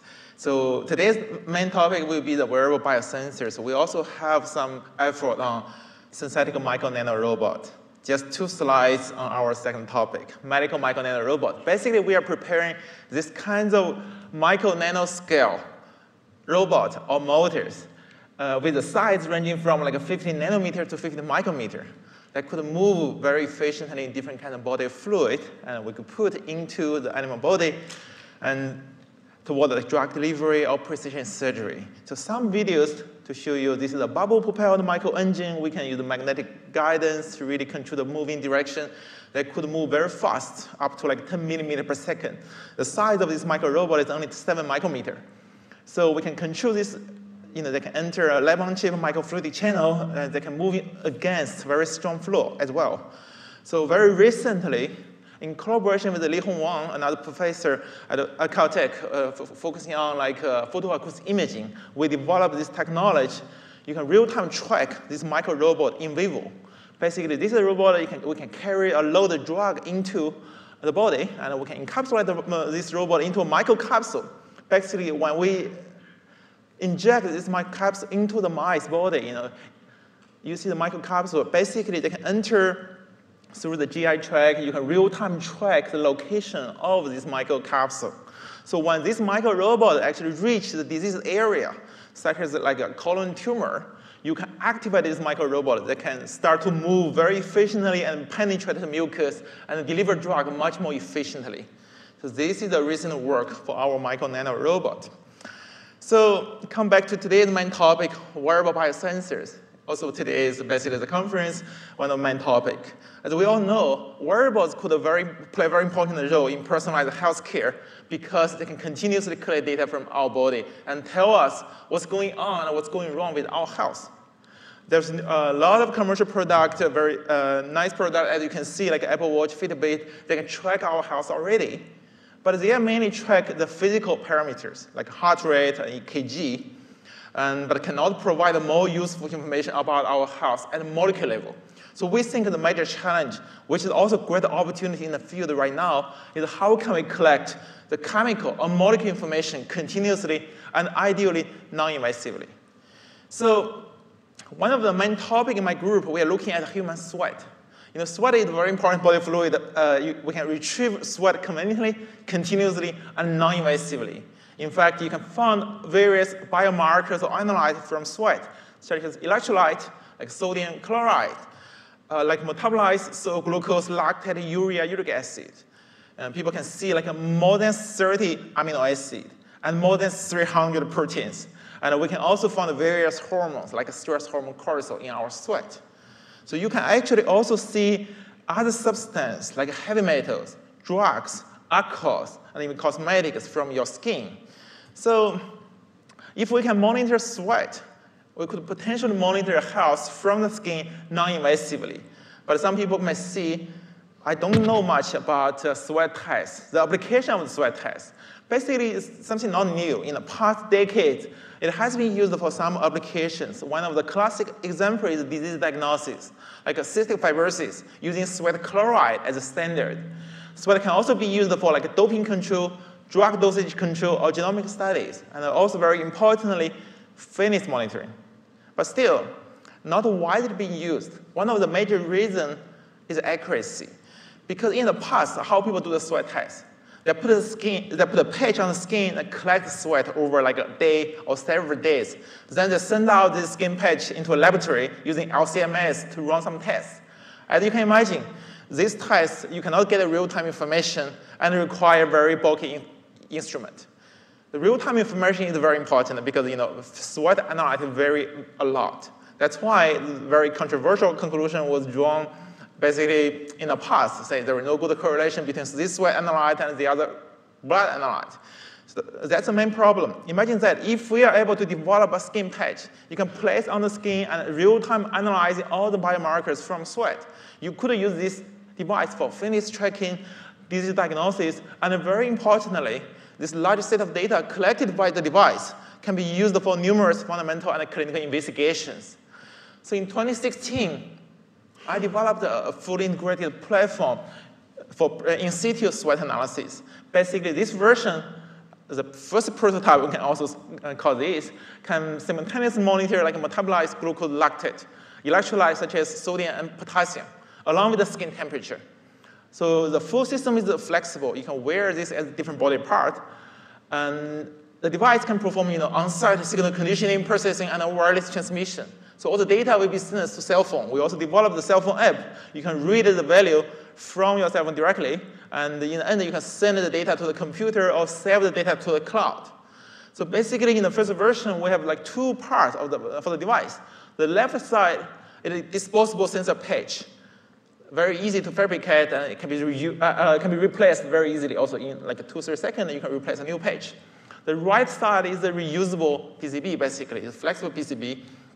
And we picked all the 5 target analytes because we thought at that time they're pretty useful because glucose, lactate, glucose is reported to be related with the blood glucose level. Lactate is a biomarker for athletic performance. And sodium, potassium, they're very informative for our skin, basically our body hydration or dehydration status. And skin temperature is very informative for many skin-related diseases. It can also be used for calibrate other sensors reading. So basically, briefly, for glucose and lactate sensor, they're based on enzymatic reactions. We are using glucose oxidase, lactate oxidase to ensure they have good selectivity. We are actually monitor the current difference between the working electrode and the reference contact electrode. So the current is linear to the concentration of glucose and lactate in your sweat. So we are using Precision Blue as a mediator, which can lower the operation voltage to around 0 volt. Very importantly, by control the preparation of this layer, you can control the sensitivity and the linear range as well. For example, glucose, you need very high accuracy because glucose in sweat is roughly like 100 times lower than blood. But lactate is opposite. Lactate in sweat is much higher than blood ones. So you need a wider linear range. So for sodium, potassium, and other ions, we basically use ion selective sensors. The ion selective membrane is very important here. In the membrane, we have a chemical ionophore. Basically, for each ion, we have a specific ionophore that have good selectivity to specific ion. For sodium, we have a sodium ionophore X. For potassium, we have valinomycin. So, for example, why they can recognize the target? This is the potassium ionophore. It has a ring structure.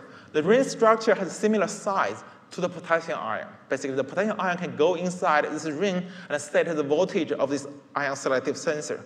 You're measuring basically the voltage difference between the working electrode and the reference electrode. So the voltage difference is linear to the logarithm concentration of the target ions. So as you can see, for sodium and potassium Z equal to 1, your slope is 59.16 millivolt per decade of concentration. So all the sensors, when they work together, if you vary one analytic concentration, the response of other sensors remains stable, showing the good selectivity. This is under one condition, as you can see, fixed temperature. So what if you change the temperature? Our skin temperature is not like our body temperature. Our skin temperature can vary a lot. Like some of my students, their temperature in the cold room can be like 14 degrees C. But some guys can be like 35, 36 degrees C, very big difference. From 22 degrees C to like 37 degrees C, glucose and lactose sensor response changed like 70% already. If you don't do any calibration, you won't get any meaningful reading, basically. So for wearables, one of the major focus we are trying to do to make sensor very stable, because nobody wants to do a calibration that do like 10 minutes measurement and then take off. I want to see how much I'm reading. That's not ideal. You want to make sure your sensor is stable, can be used for a very long time. And we did a lot of engineering work to improve the sensitivity and stability. For example, our sodium and potassium sensors, the variation of batch to batch is less than 1% in sensitivity. One of the sodium sensors we continuously use for 3 days. Without any calibration, the sensing accuracy is less than 3, and basically the error is less than 3%. We think it's pretty good already. We can use the sensor for a very long time, like sodium, potassium. We can store the sensor for several months as well. We can package this sensor into different form, like a wristband, armband. You can really get the real-time information while you are doing exercise. This is our Android cell phone app interface. As you can see, you can read each analyte label from the screen. You can also track the progression profile in the past hour also. You have the option to save the data. This is one typical curve. We worked with George Brooks with exercise physiology at UC Berkeley at that time. We can track this dynamic profile of the sweat analyte during the physical activities. As I said, this large set of data, right now the data is not large, but you can imagine you could continue to collect data potentially from your daily activity. The whole set of data could be very large, can be used for different kinds of applications. Some potential applications I want to show here. One is dehydration monitoring.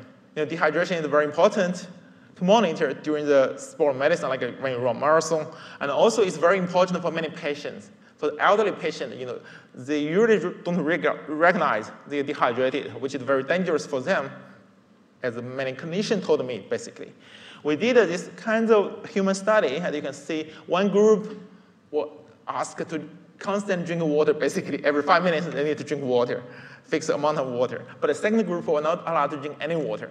You can see the sodium level changed a lot in the sweat in the end of the exercise when they had lost around 2% body weight of water, which is a clear indication of dehydration.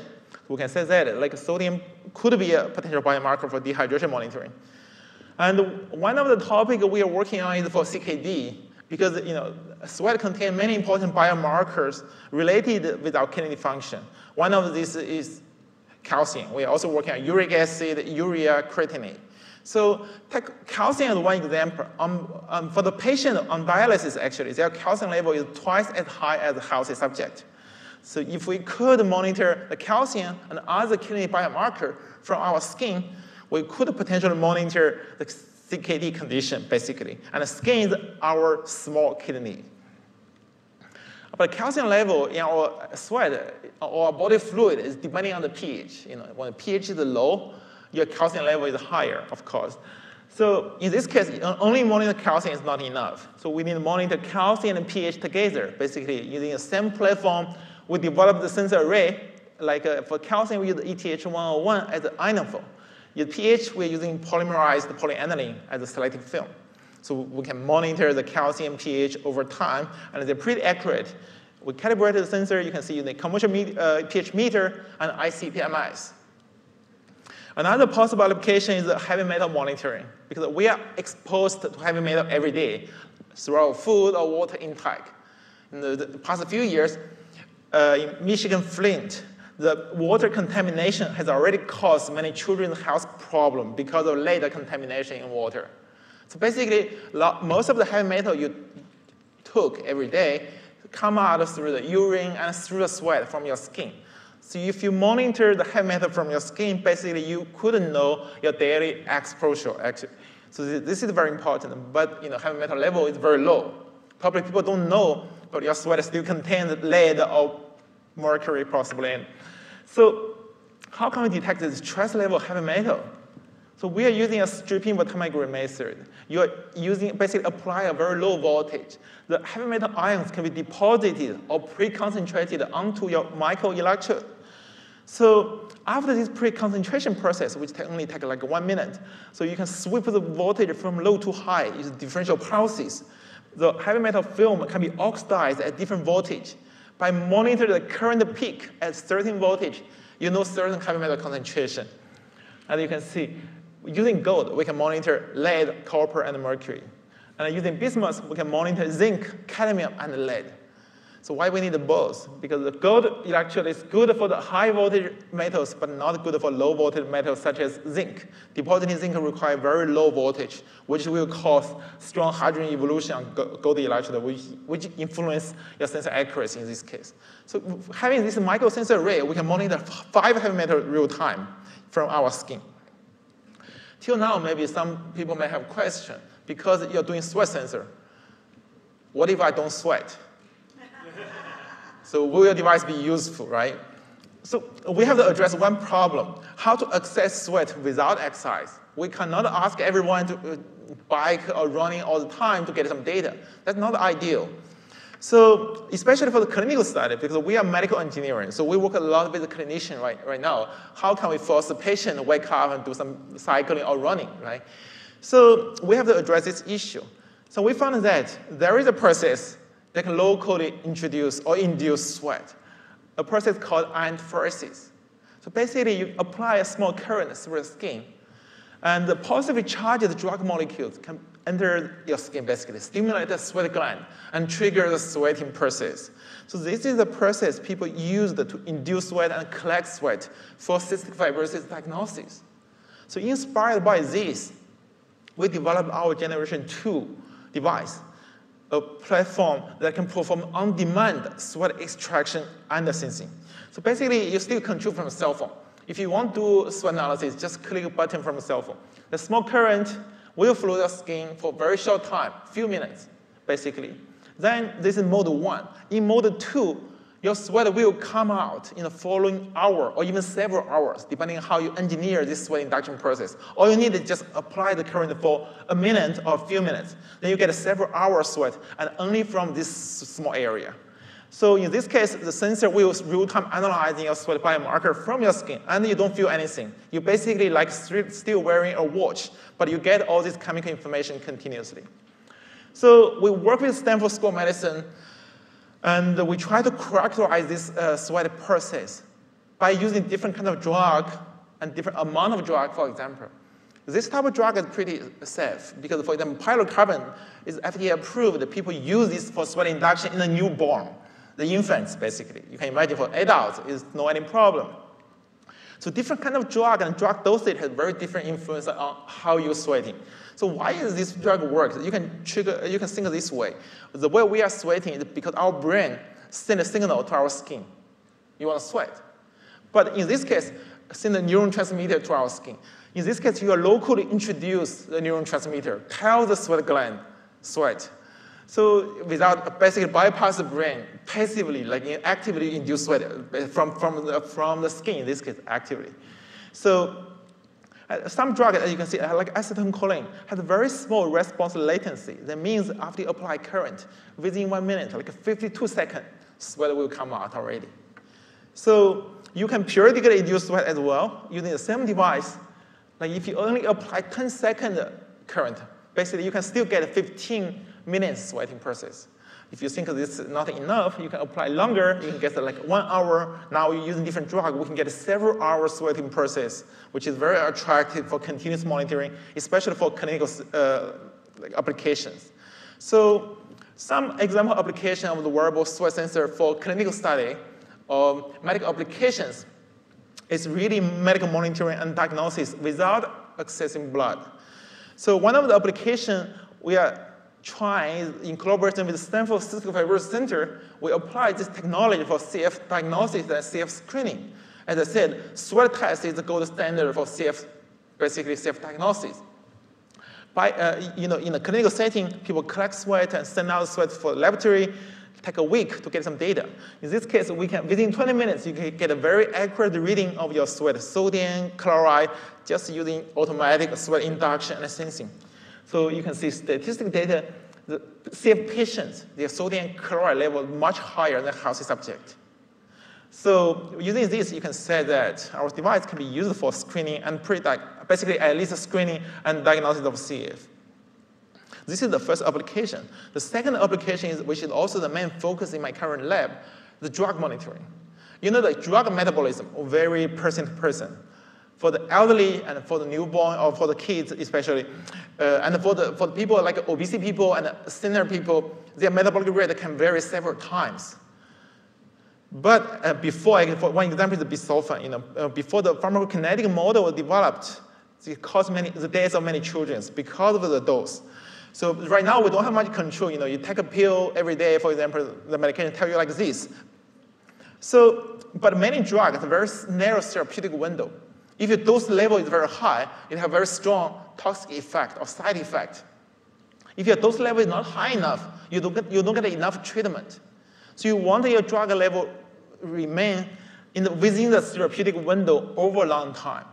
But there is no good approach to do this. Because therapeutic monitoring, TDM, right now is drawing the blood. Ask the patient to come to the clinical setting, draw the blood, making plasma, then send it to a drug laboratory using LCMS to do drug test, which take like 2 days, basically, at least, to get 1 point your body drug level.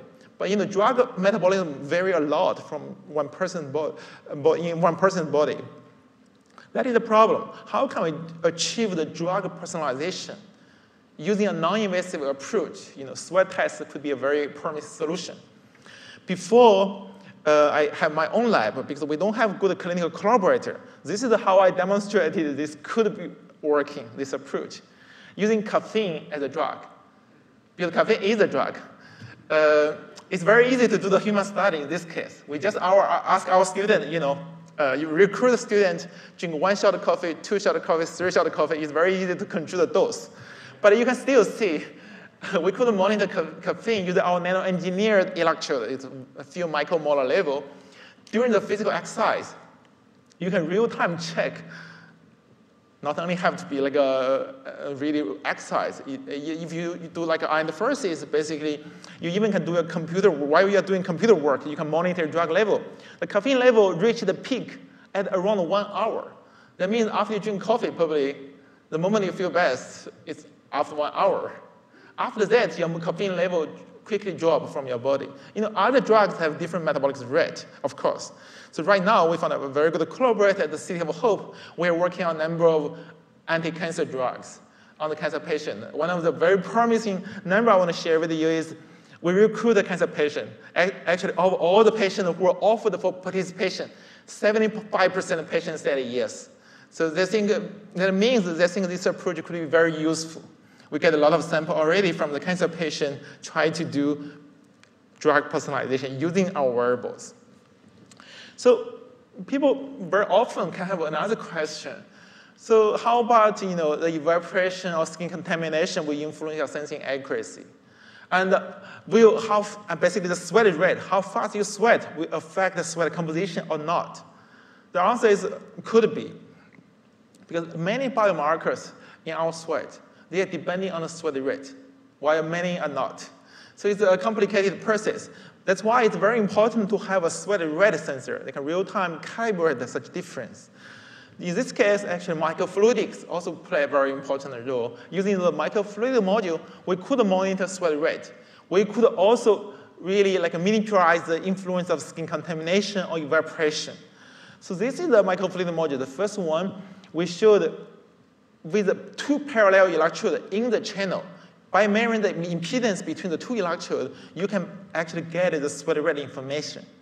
So right now in my lab, actually all the devices basically they are based on microfluidics. You don't have much skin evaporation issue, and you can get a very high temperature resolution as well for the chemical sensing. So one of the work I want to share with you is still unpublished. It's using a mobile or wearable biosensor to monitor stress response. Right now, this project is funded by NASA for deep space stress and anxiety monitoring. So as we know, for stress response is very important for human performance. And cortisol is one of the well-known stress hormone, which change rapidly in response to a different kind of stress event. The circadian rhythm of cortisol is even more informative. It can be related to different kind of metabolic disorder and depression. For example, like a diabetic patient have different, unique, like a circadian rhythm of cortisol. But depression patients, they have different circadian rhythm. How to monitor cortisol rapidly using a mobile health device is very important. And very recently, we developed the device, and we actually found that sweat cortisol really reflects your blood cortisol level, and in a very rapid way. And I actually did this study myself. I was the first subject to do this study. How we introduce stress, for example, we are using a standard test, cold pressure test. Basically, put my hand into ice water. Guess what I feel? Pain. So the first time while I was doing this, all my lab members are just looking at me.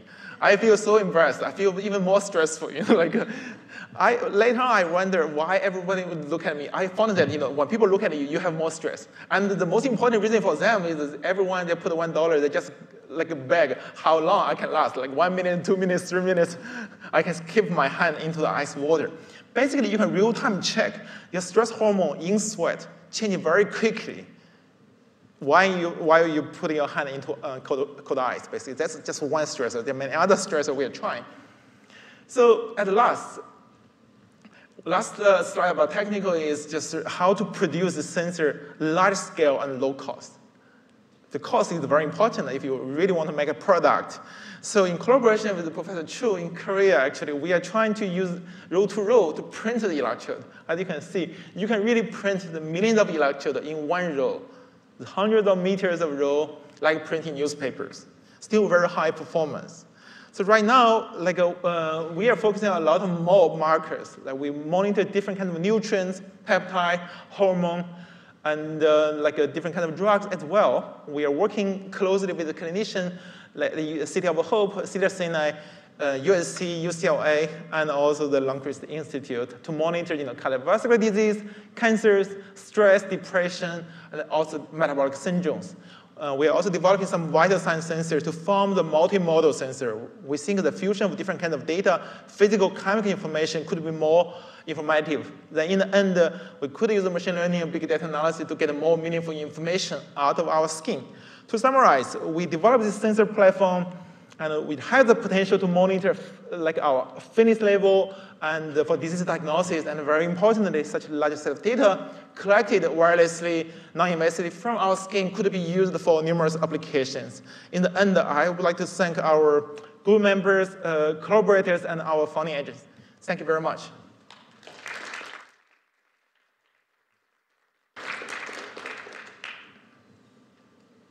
Hello, hello. All right. Thank you so much for this wonderful presentation. This work is tremendous. So we have time for maybe 1 or 2 quick questions.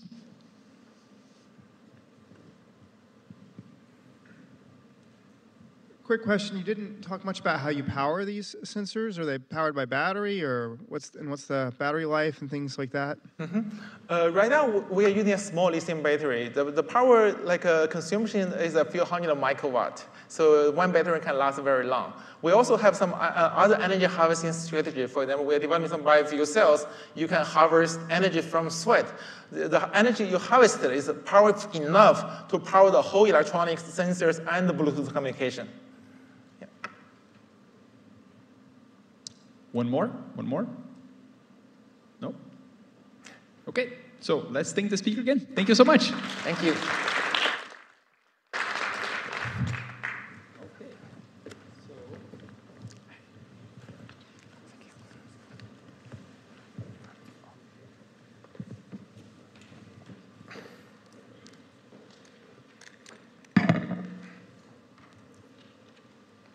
All right. So next we have Alex Gao from Samsung Research America. He's the head of the Digital Health Lab at Samsung, and as the name suggests, his lab is focused on healthcare delivery with digital technologies. Alex got his master's from Stanford and his BS from Tsinghua University, and we're delighted to have you here. Thank you so much. Thank you for having me.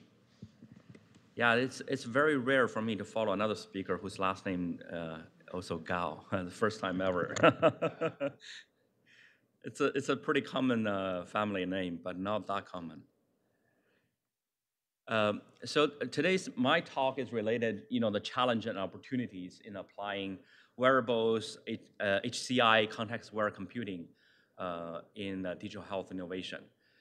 We all know in the United States, we're in the middle of a transformation, right? The healthcare industry, the 4 Ps, it used to be a provider-centric seeking for payer reimbursement, and then there's pharma and there's patient. Now the whole pyramid is turned upside down.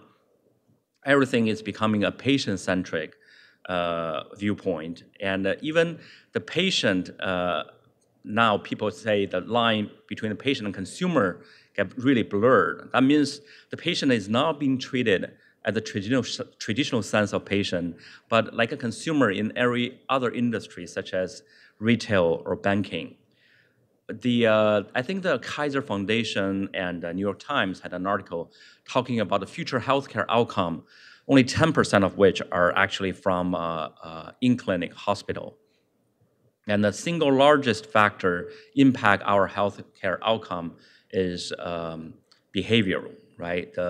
How we behave, what context we're in, and what's the continuous, physiological signal. That all these are possible with the digital technologies, thanks to the proliferation of the mobile and wearable technology. Now, even Samsung, we have over 1 billion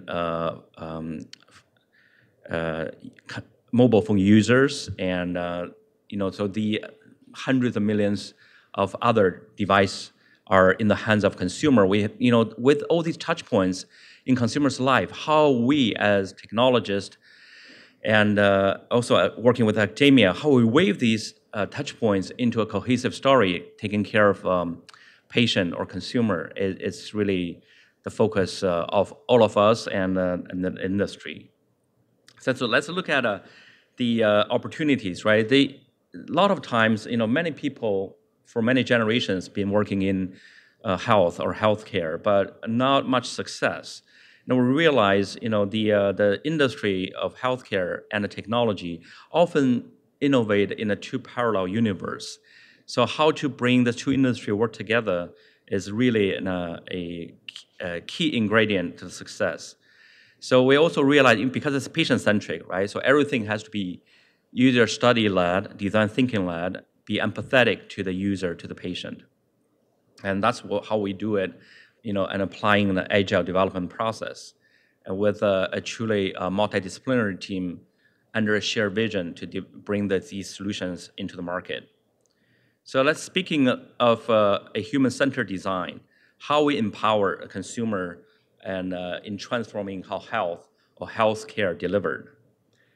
So this is a typical flow chart for any design thinking, right? So you do the research of the problem, you understand the requirement, and you constantly, in the loop of design, prototyping, and user tests until you find the right minimum viable product or prototype, and then you produce, you launch, and hopefully eventually you can scale it in the real world setting, right? So these are the typical development process that especially Silicon Valley and the new tech company we use in developing solutions.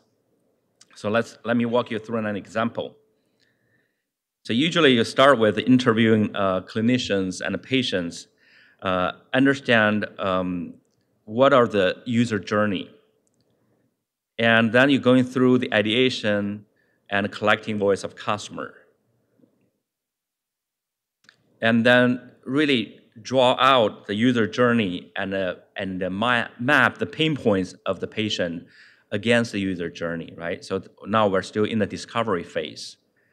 And then you start developing personas, right? You want to generalize and oversimplifies what are the typical persona, what are the typical problems, the hero scenario you're trying to address.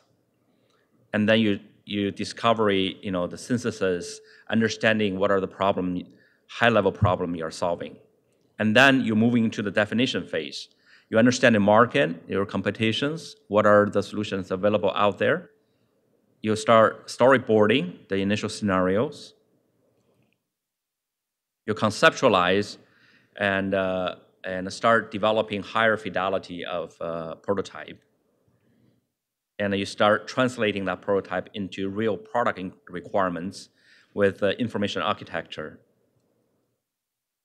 And then you really nail down the user experience, screen by screen. You're going through the iterative design review and user testing with your target audience, both patients as well as clinicians. And then in the end, you come out an end-to-end solution that usually revolving around a guardian angel experience with the patient, the wearable and the mobile, and we often enable a caregiver experience to involve the caregiver in participating the care delivery. And then you have a clinician dashboard, help the clinician to visualize the trend and monitoring the patient progress or deterioration of their certain conditions. And then there's also the technology company, you have your backend for data analysis, right, and machine learning. So let's look at some of the digital health innovations applications. Some of are done in the Samsung Research America Digital Health Lab. Some are very common for the industry. So let's start first. Home-based cardiac rehabilitation. Cardiovascular disease is the #1 cause of deaths in U.S. and in most part of the world. And it costs the system hundreds of billions of dollars, right? And so we know cardiac rehabilitation is very effective. By following through the regimen, you will be able to reduce the fatal heart attack chance by like 28% for the next 4 years. But why it's not really prevalent? Because access, right? Everything right now, the whole healthcare system is delivering cardiac rehabilitation in a center base, so you have to bring patient in. It's an inconvenient, unscalable. People, I think nationwide it's 20 to 40% completion for this wonderful program. And so what we do is how we really digitize this program and make it all unwearable, so streamline the process. And this result actually caught the eyes of the New England Journal of Medicine Catalyst, and we probably launched and conducted the world's largest clinical studies with Kaiser Permanente.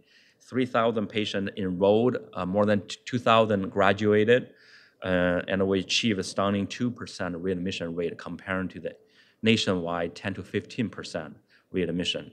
And as you may know, that readmission costs a huge amount of money for the U.S. healthcare system. Average case is $13,600 per case.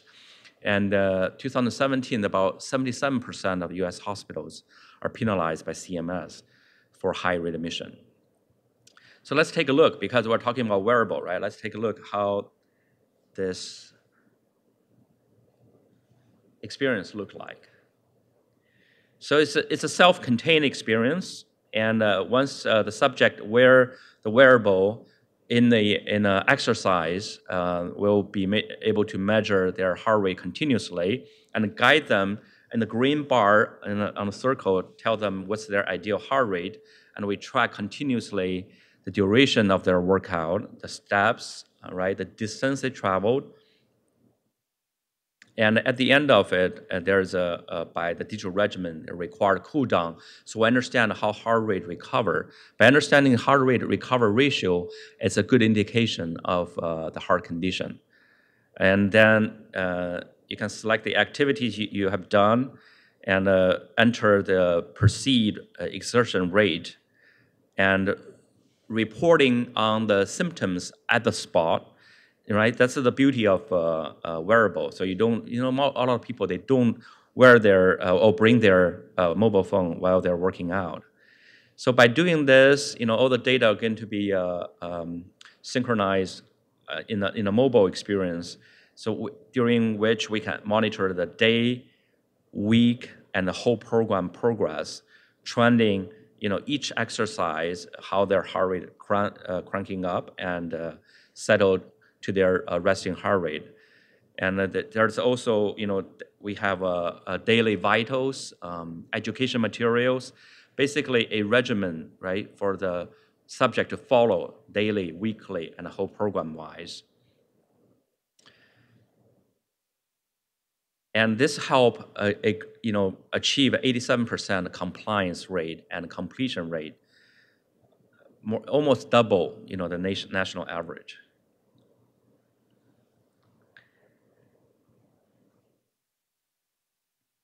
You can either Bluetooth connecting to some other peripheral devices to track your vital. Also, we give the opportunity for the subject to manually input.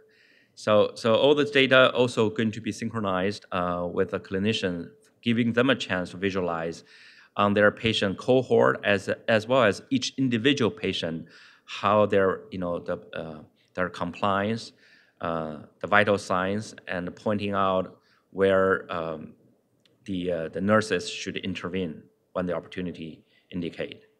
The highlighted red is indicate it's above certain threshold. So all these are defined by Kaiser Permanente.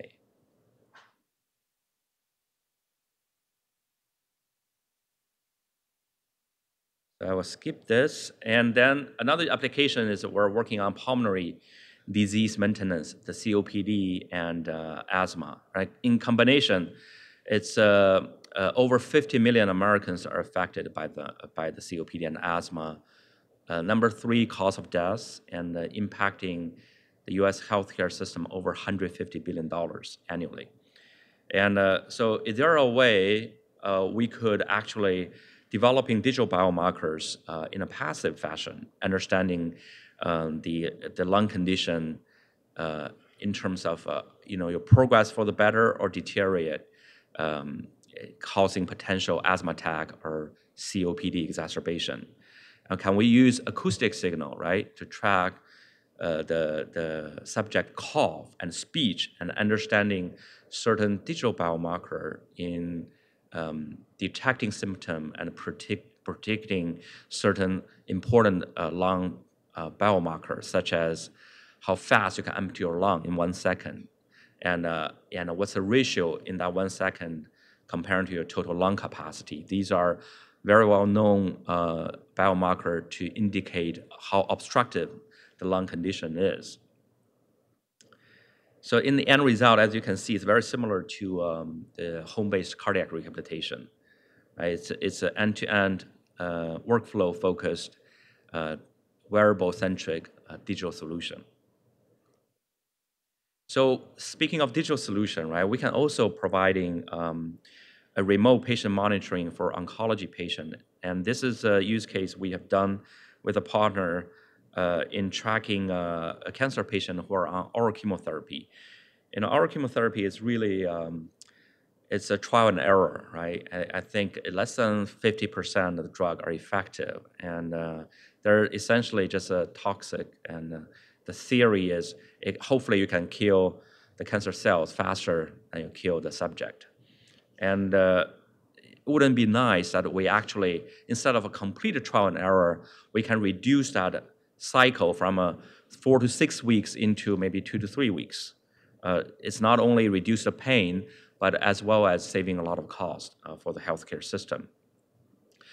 So again, it's from a clinical proven end-to-end point of view in developing the solution, as well as we're also monitoring certain physiological signal in correlating to the patient survey, understanding, is there a way that we can more passively and objectively measure the pain level?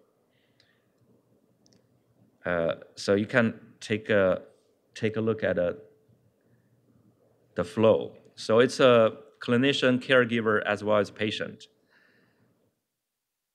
It's a patient-focused solution, medication adherence, education, vital signal monitoring, trend,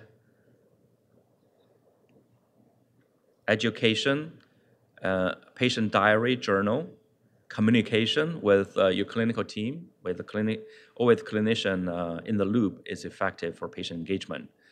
So these are the clinician dashboard where you can monitor the individual as well as cohort, their vital, their compliance, their side effects, and omni-channel communication across the patient, the caregiver, and the clinical team, right from the app, from the wearable and mobile. Understanding the care plan, documenting it, tracking it, 4-stage sleep tracking. So it's all done in a HIPAA-compliant fashion. So, so Professor Gao is talking about how important stress and blood pressure, right, hypertensive condition, right? It's one of the 3 American adults actually suffer hypertensive condition, and the cost system also tens of $billions. And we have worked with our partner UCSF in developing a research program that to track the blood pressure and infer subject stress level right from the mobile and wearable. So it's a research program that we are able to do the blood pressure, right, without an FDA clearance because it's under the FDA, the UCSF RRB. So we're understanding how the blood pressure, the heart rate variability that infer the mental health. We also develop algorithms that based on physiological and contextual response. I mean, contextual is hugely important, right? We want to understand the stress are caused by what time, with whom, and where, and hopefully under what circumstances.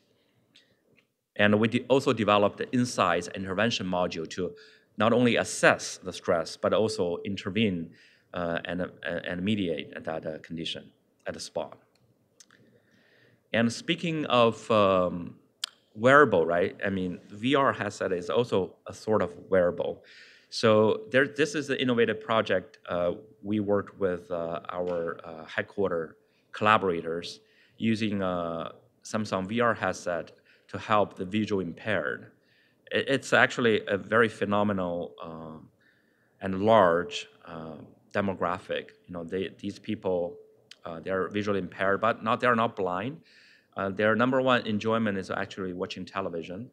And with the VR headset, they will be able to see it more clearly. So we actually enhance the visual and improve their visibility. And also we are trying to address some of the most common, like macular degeneration and glaucoma conditions.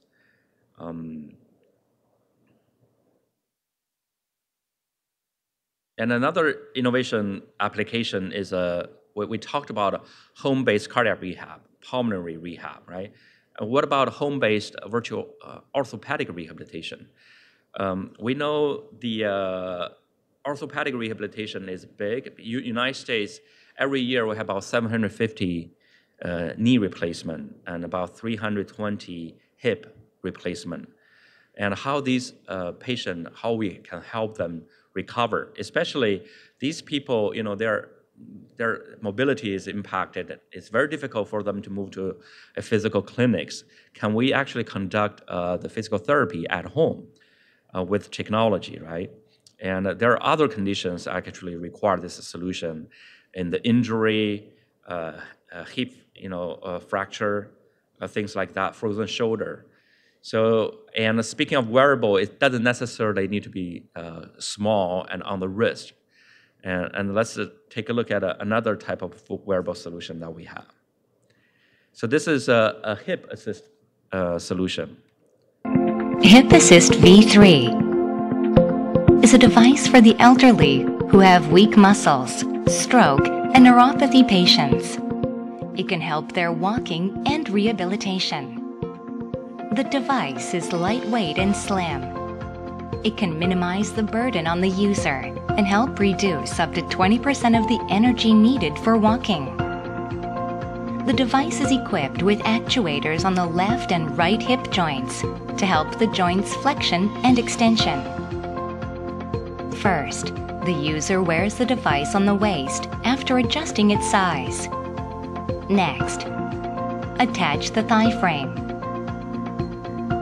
and fasten the thigh strap.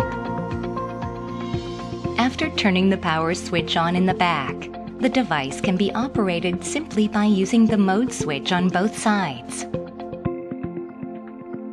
Now, we will demonstrate the clinical effects of the HipAssist V3 for the elderly and various patients. For patients who have difficulty walking due to stroke, the walking speed and balance has been improved when they are assisted by our device. The sit-to-stand speed is also increased. Also, by ensuring foot clearance of the affected side during stair climbing, their walking speed and safety are improved. Our device can be worn under the clothes. It fits naturally with loose clothing and is always comfortable to wear in everyday life.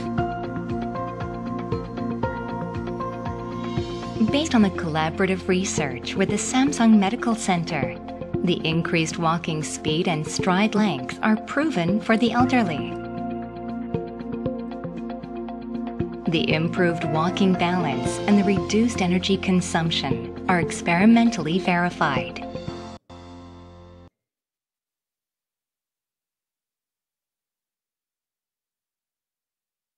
So we're also working on a number of other disease conditions and innovations. Due to the time limitation, I will not go into those. So in summary, let's look at the opportunities and challenges, right?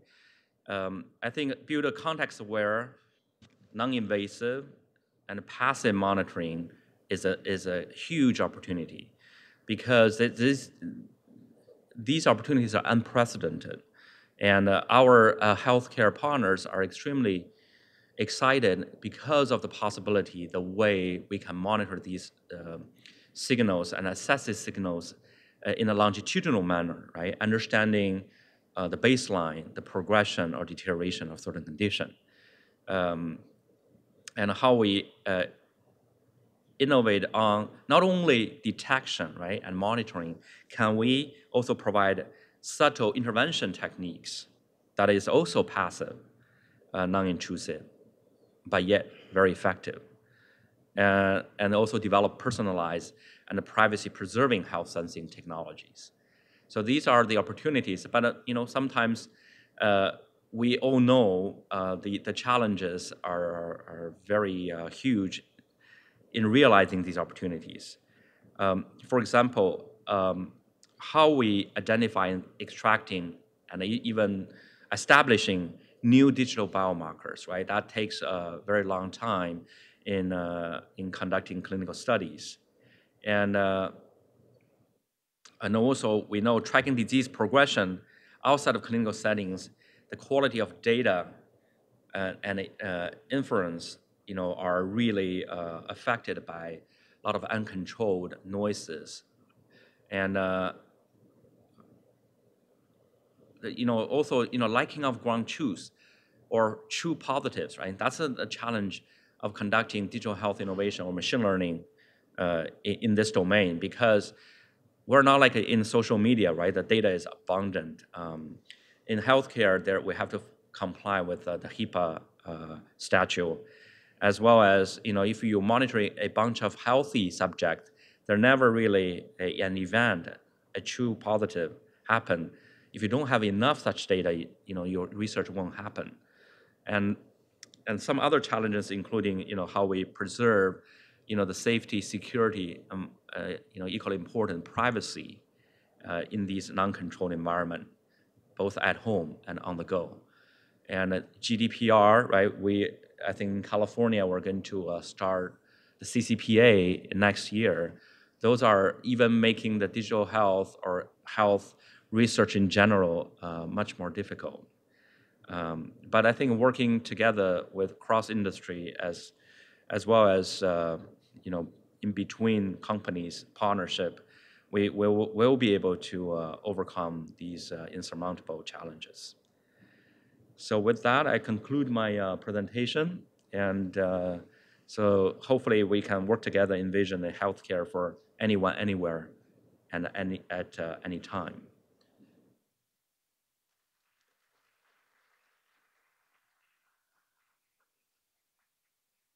Okay, thank you. Let's open up for questions. Yes.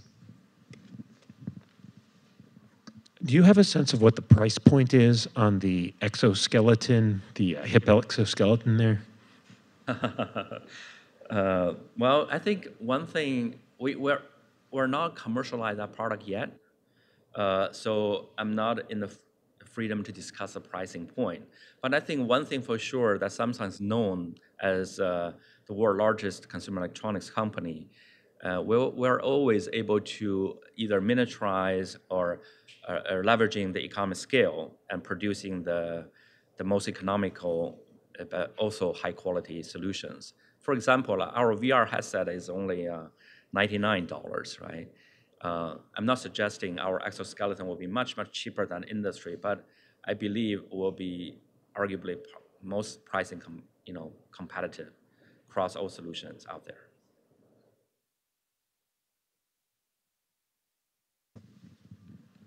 Any other questions?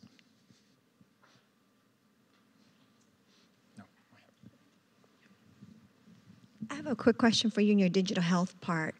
Are you taking it further to extend it so that then you share that data beyond? So now the data is collected by the person wearing the wearable. Then at what step do you take that data and then share it with the providers, your doctors, better, so that you have better treatment? And then do you connect that with telemedicine? I see. So each of our project, behind we work with a clinical partner. So by definition, yeah, we are always have a clinician in the loop solution. So these are not just as in the wild absolute self-management. So we do take into consideration how to feed that data back and help the health or healthcare delivery. So the second half of your question. Telemedicine, are you taking that a step further to be able to communicate some of the information? Right, yeah. So all these data are being collected almost like a near real time, and depend upon the clinical workflow. Sometimes we intentionally not to feed that information to the clinicians because they don't want to overwhelm themselves with a lot of data. But if these data are actually part of a clinical workflow in helping them to identify a certain condition, or developing a treatment plan, or identify opportunity for intervention, yes, then by all means, these data are readily available and to help the telehealth element of the solution.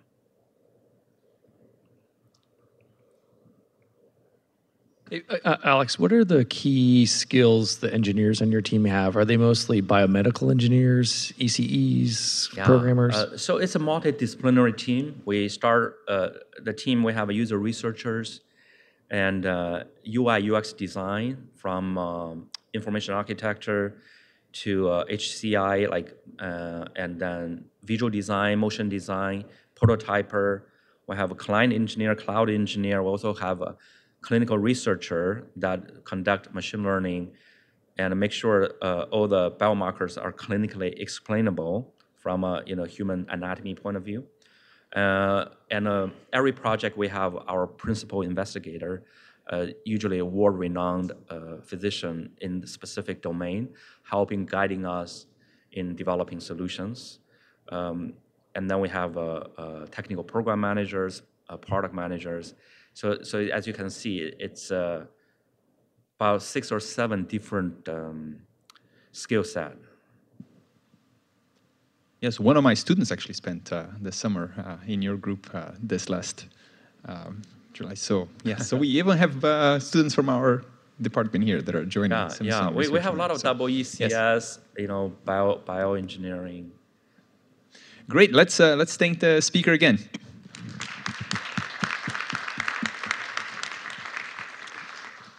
All right, excellent. So after our keynote, we had someone from Caltech talking about some groundbreaking research in wearable sensing, and then we had this very different perspective from Samsung Digital Labs, and now we're going to have yet another perspective, which is from a startup. So I'm really pleased to introduce Jean-Ann Booth, who is the founder and leader of Unaliwear, and she's going to be talking about the Kanego watch. I'm sure we'll hear lots about it in the next 30 minutes. It's our pleasure to have you here, and if I understand correctly, you were a graduate of our program from a while back. Yes, so welcome back to UT. Let's welcome the speaker.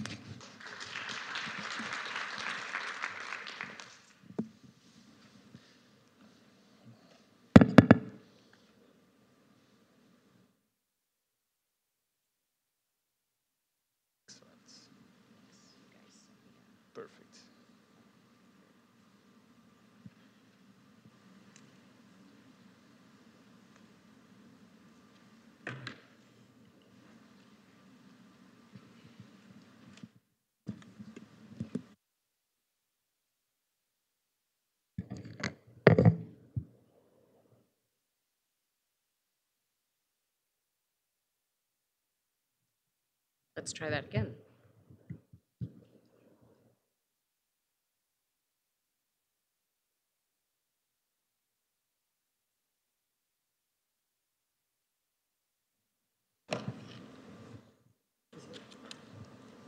There, that'll work better. Yep, got it.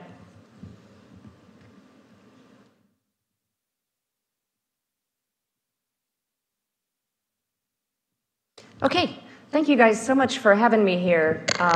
As I said, as Edison said, my name is Jean-Ann Booth, and I am the CEO and founder of Unaliwear. So first, what I want to do is tell you about where Unaliwear comes from, where our name comes from. Unali is Cherokee for friend, and Kanego, which is our watch brand, is Cherokee for speak.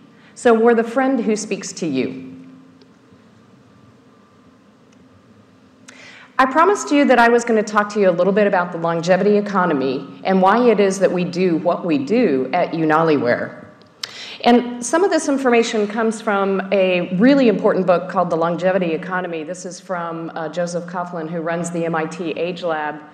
And he defines the longevity economy as the 50 plus. Okay, there's 110 million of us. And the important thing about it is understanding that this population has almost $3 trillion in annual income. It's 48% of all the after-tax income in the United States. Okay, we are absolutely enormous. And the economic activity here, the opportunity is enormous as well. 115 million folks above the age of 50 in just the United States. And what most people don't realize is that we dominate 119 of the 123 consumer packaged goods spending categories. It's a $7 billion online spending, a $7.6 trillion economic activity. Lots of money here. There's a lot of change going on in the longevity economy as well. So by 2030, 1 in 5 Americans is going to be 65 or older. Now, to give you some context on that, for those of us who were here in the 60s, back then in the United States, 1 in 11 was over the age of 65. And the amazing thing is that we are not going to be seeing just kind of a hump of the baby boomers. We are actually seeing a hump of old people pretty much everywhere worldwide. So it's not a matter of, the baby boomers are going to get old and then they're going to die and then we're going to go back to 1 in 11. It's going to stay here for forever, or at least until some other really strange thing happens. But 36% TAM growth just in the 65 plus demographic. And of course, everybody's heard, 10,000 baby boomers turn 65 every day. But the other side of that is for all of the first world nations, we have a declining birth rate, which means a very much lower caregiver ratio. So usually every time I talk about the elder demographic, everybody wants to talk about caregivers. And if it's all about caregivers, we are in a world of hurt. Usually when we think about the elder demographic, this is kind of the cultural image that comes to mind, right? You got an old lady, she's probably got some mobility issues because she's got that cane, she's worried about money, she's depressed, she's lonely, life is really horrible. That is the cultural thought, right? Thank God it's not reality. Here's the real reality of the human condition and why we have some challenges in dealing with the longevity economy. When you look at this guy, this is what you see. The truth of this guy, though, himself is, here's what he sees in the mirror. For all of us who are older, you don't see yourself in the mirror. I look in the mirror, I see 30-year-old me. I rock. I'm not 30, not even close. But you have to understand this if you're going to be building products for this demographic, because we don't like old, we don't like ugly, we still have our pride.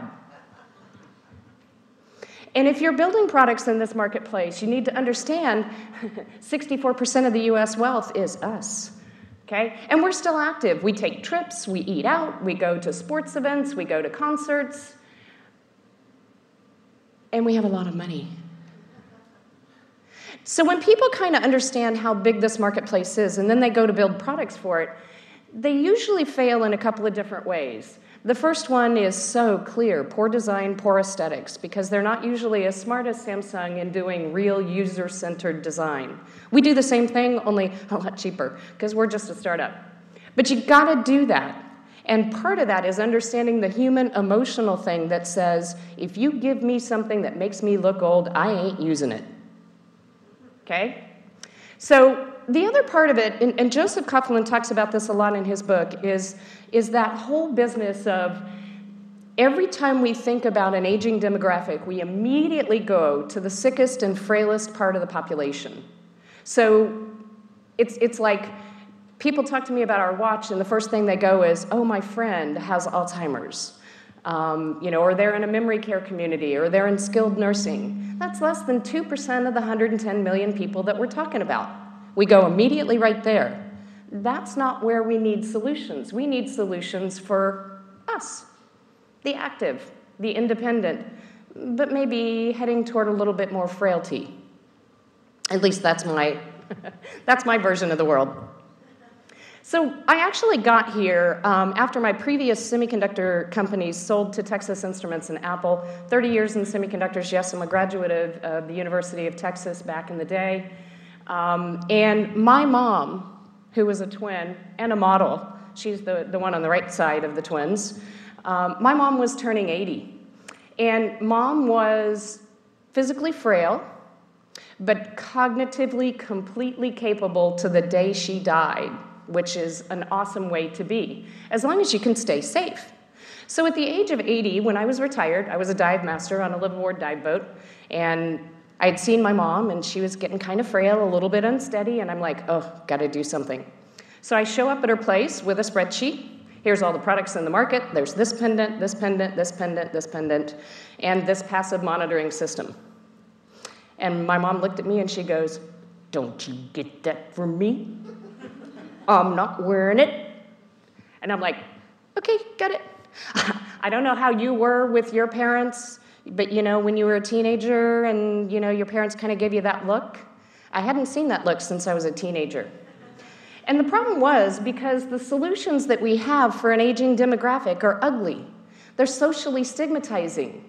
And usually they're tethered to the home. So if you're active and frail, then there's nothing for you.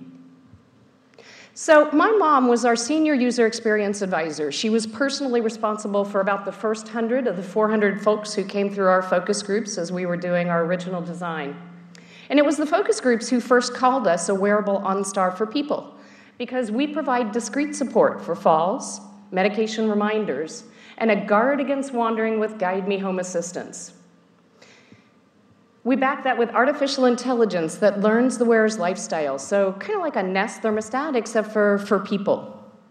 Now, usually I don't talk about this part, but I'll talk about the technology, because most of our wearers don't care, but you guys probably do. Inside the Kinega watch, we have cellular, Cat-M1, Wi-Fi, GPS, Bluetooth for hearing aids and telemedicine devices, a 9-axis accelerometer that is the first stage of automatic fall detection, and continuous speech recognition, because that is the interface to the watch. You talk to it, it talks to you.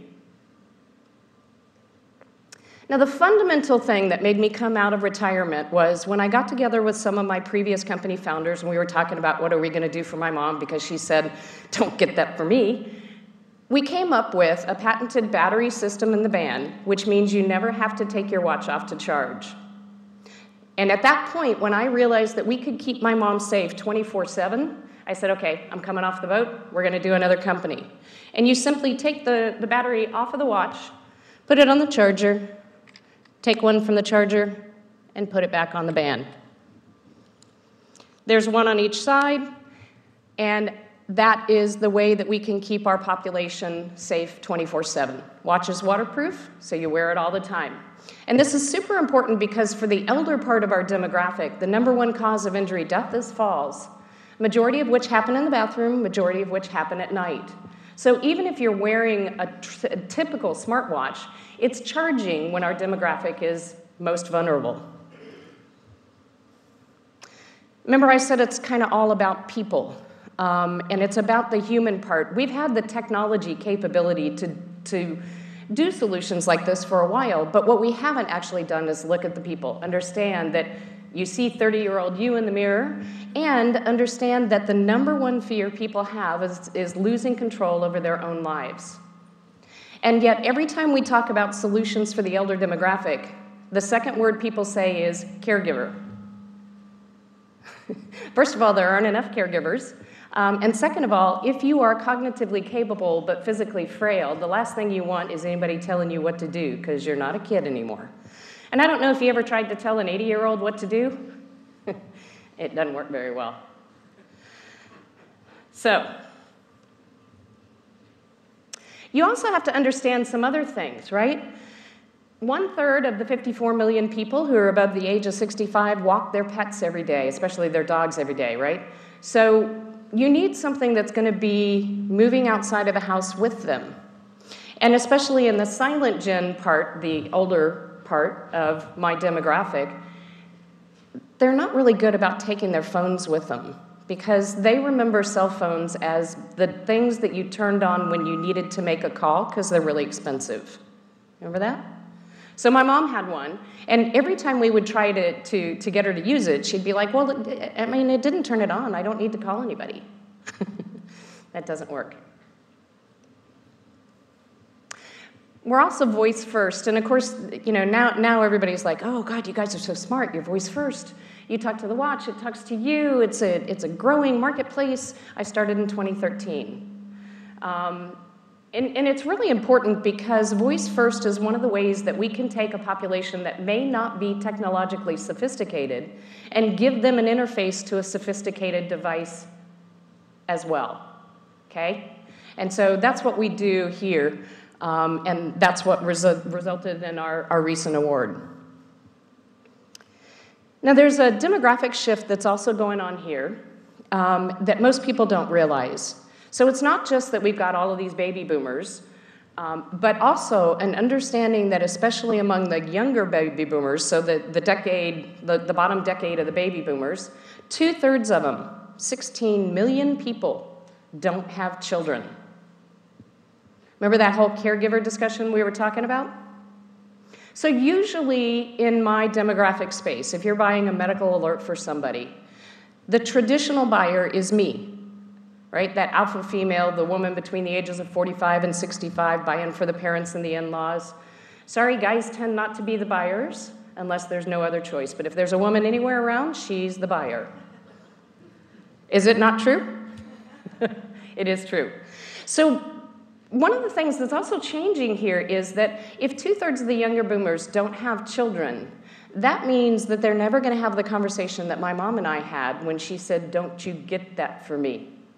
Because they're going to have their own conversation with themselves and go, 30-year-old me, after I break my wrist, well, maybe I do need something to keep me safe, and I'm going to make my own choice.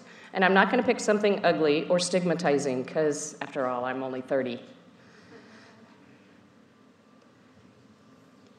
So those focus groups and the work that we did in understanding not just what we could do with the technology, but what we could do to solve real human interaction and real emotional needs led to a design for what we call independence with dignity. Independence with dignity is our code word for the number one fear we have of growing old is losing control of our own lives. And so we give the control to the cognitively capable wearer back to the person who wears the Conaga watch. So we looked at the battery system already, but what I didn't tell you is that there's also a safety battery in the base that's not removable. So even if you manage to dislodge the battery pods that are in the band, we still have enough power to get a GPS fix and spend 15 minutes on the phone with the medical alarm operators that back our service. Remember, I did develop this for my mom, and it was kind of important to me that mom be safe.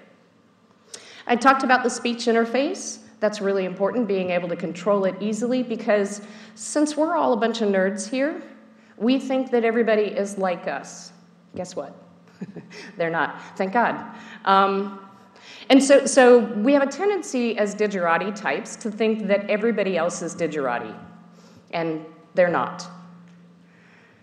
We are waterproof because, as I said, you have to be working in the bathroom, especially at night, if you're going to keep my folks safe. And then one of the other things is that we have a maximal contrast white on black display. So you see it right here, and in fact, you can see it because it's all about being able to see and visual acuity issues. So exactly what you were showing. My mom was one of the many, many folks above the age of 80 who had macular degeneration. And we were on about prototype 5 maybe.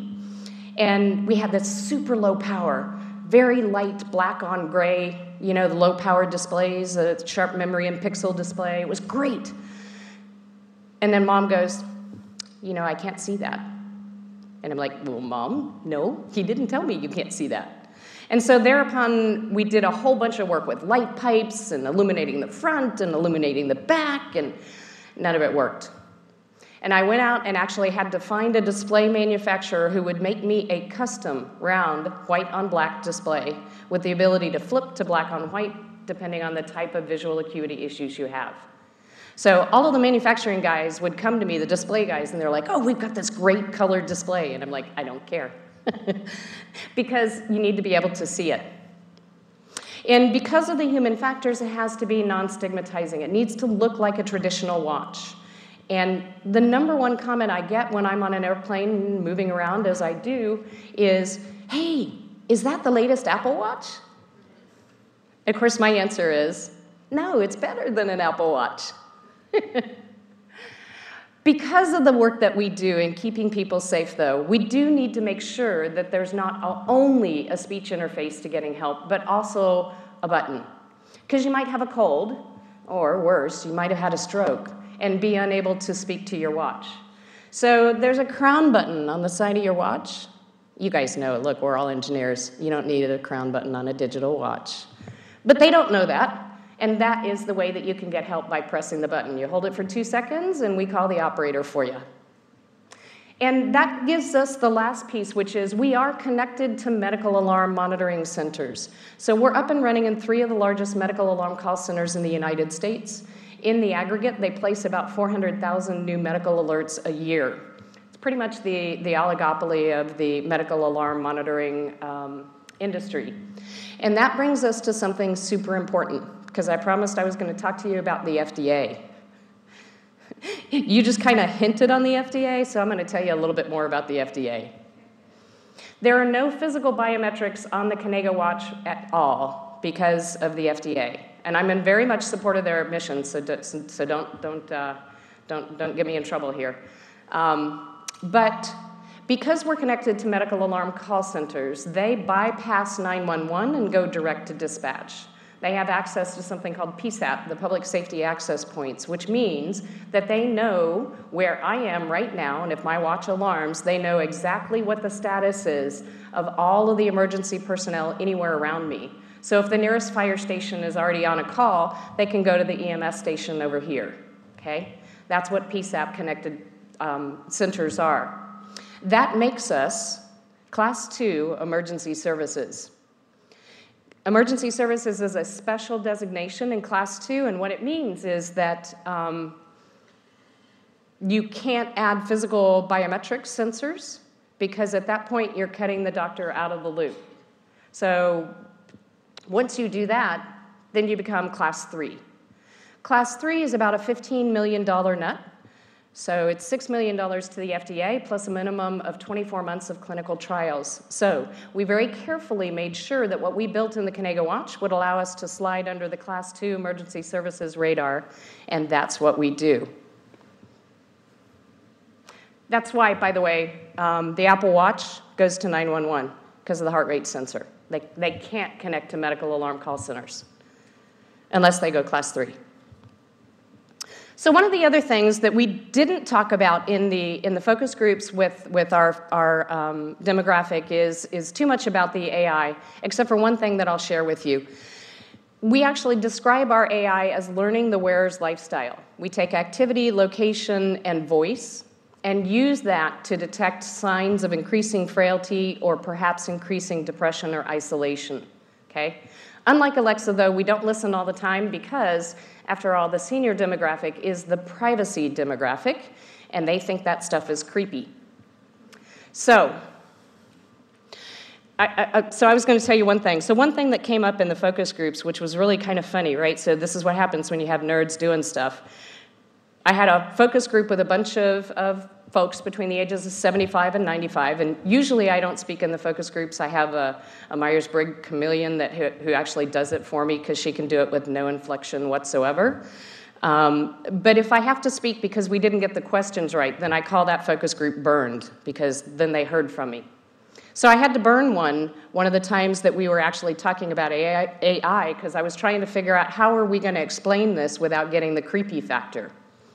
And we use the word pattern. So we learn your patterns, and when you break your pattern, then your Conego Watch is going to come to you and ask you if you need help or if you need directions home. And when you look at the video of that, it was the most amazing thing. Everybody pushed back from the table. Somebody actually stood up, and they all went, "I don't have any patterns." Because in their minds, pattern is a bad thing. It means you're boring, right? And so for those of you guys who are younger, it's a completely different world than what you live in, because you've been hearing about your patterns all your life, and everybody knows you have a pattern, and it's just your unique pattern, and mine is boring, but theirs is not. So we learn the wearer's lifestyle. So I hope that what I've talked to you about has helped you a little bit understand what we do, right? Why the opportunity is so big here, and why we did the design the way that we did with the human-centered principles, with the understanding of people's emotional background, not just what they said, to create products that actually delight wearers and give them safety and independence as they age. It's not just engineering. Now, she looks in the mirror and she sees 30-year-old her.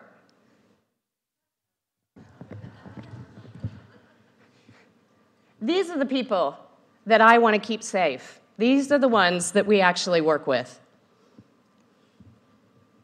So I actually started Unaliwear to extend independence with dignity for my mom and also for your loved ones too. It is our hope to extend independence with dignity for millions of vulnerable people all over the world. And we do it by preserving dignity and giving control to the wearer. Fred Astaire, what time is it? The time is 12 p.m. It's time for me to go. Thank you.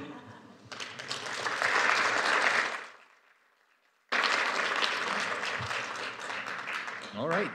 We have time for a question or two.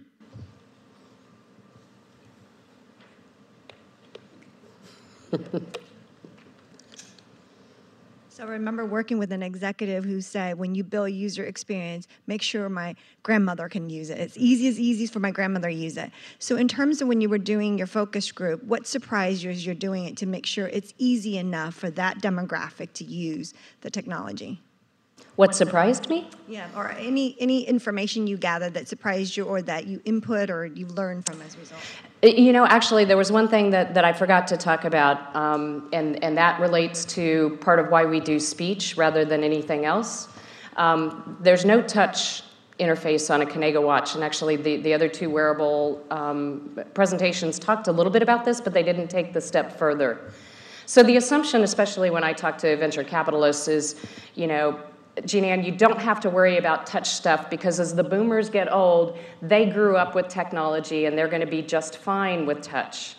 And the truth of the matter is, that's not true. One of the biggest challenges you have as you age is that chemical signal in the hypothalamus that says I'm thirsty quits to work. And then if you have any mobility challenges on top of that, then you're intentionally making yourself dehydrated on top of a body that wants to run dehydrated anyway, okay? So most often, especially frail seniors, actually are chronically dehydrated, and so touch doesn't work for them. I actually saw this with my mom when I was teaching her how to use an iPad. And you know, she would do this, she would touch, and then she'd just kind of fling her hand like, you know, I know it's not gonna work and I don't care. But what was really happening is that she was dehydrated, and so touch didn't work. So I don't care how technologically sophisticated a boomer you might have been, when you're at that age, touch is probably not going to work for you. And you can see this if you travel a lot. You go to the airports and you see the clear stations, right, to bypass TSA even. They have a special lotion there because if you are chronically dehydrated, or if you are dehydrated when you get there, you don't have the galvanic skin response that powers touch, so you can't get through the clear station. So when you fail, they give you the little lotion, you put it on your hands, and then you pass, and off you go. That's exactly why they do that, and that's why we don't do touch on a Kinega watch.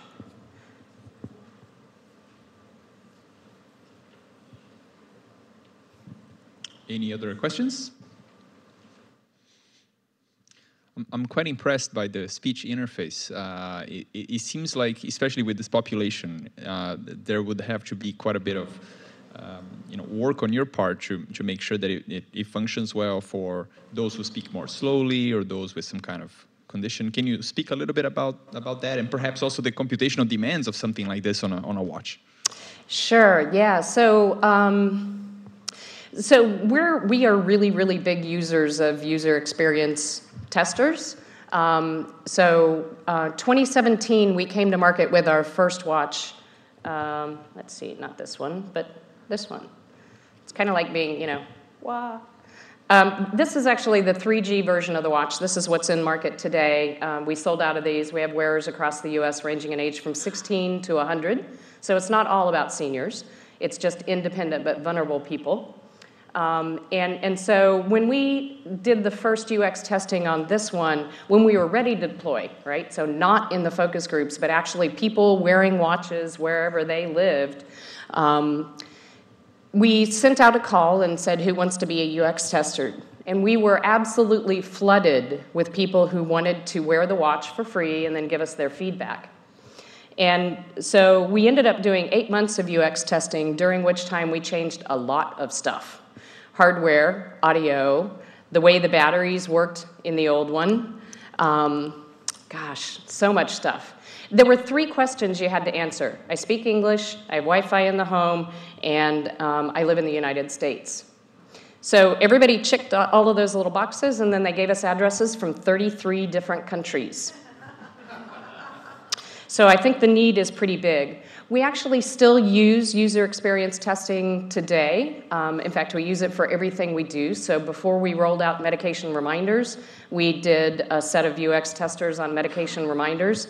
And what we have today is actually just the first phase, and I wasn't going to roll it out, except for we had some Parkinson's folks in that UX group.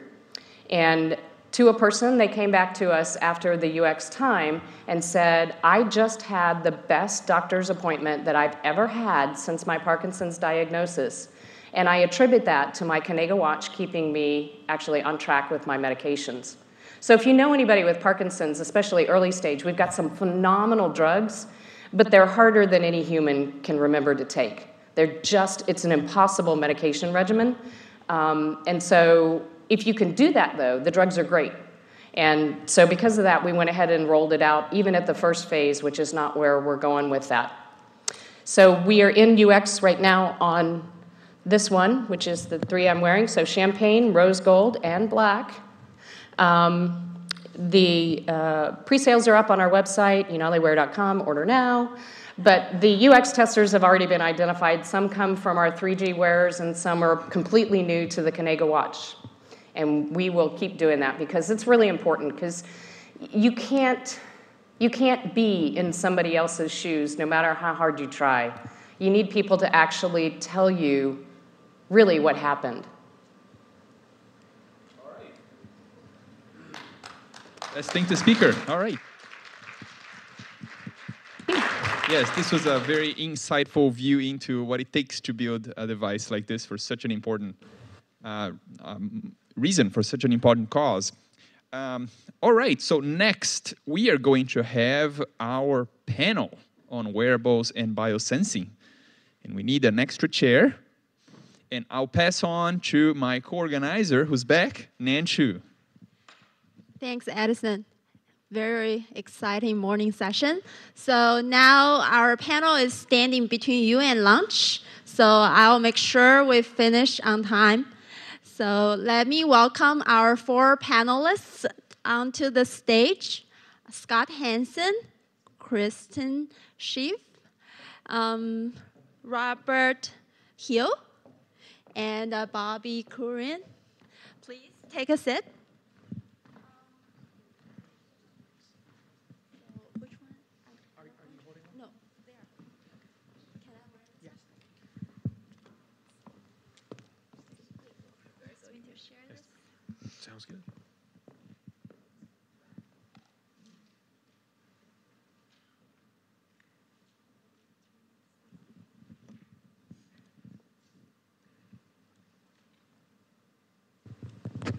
All right. So thank you for staying.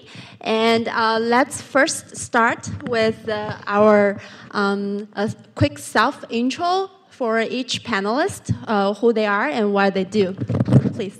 Hi, I'm Robert Hill. I'm a partner with Holland & Knight. I do complex intellectual property litigation and also a lot of intellectual property licensing and client counseling.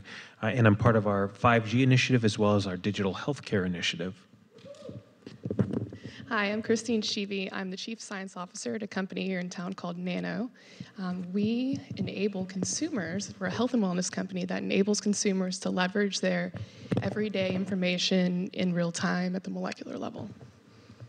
Go ahead. Hi, Scott Hansen, CTO founder at Ambic Micro. We build the microprocessors that go into the world's longest lasting battery powered devices. So super low power chips.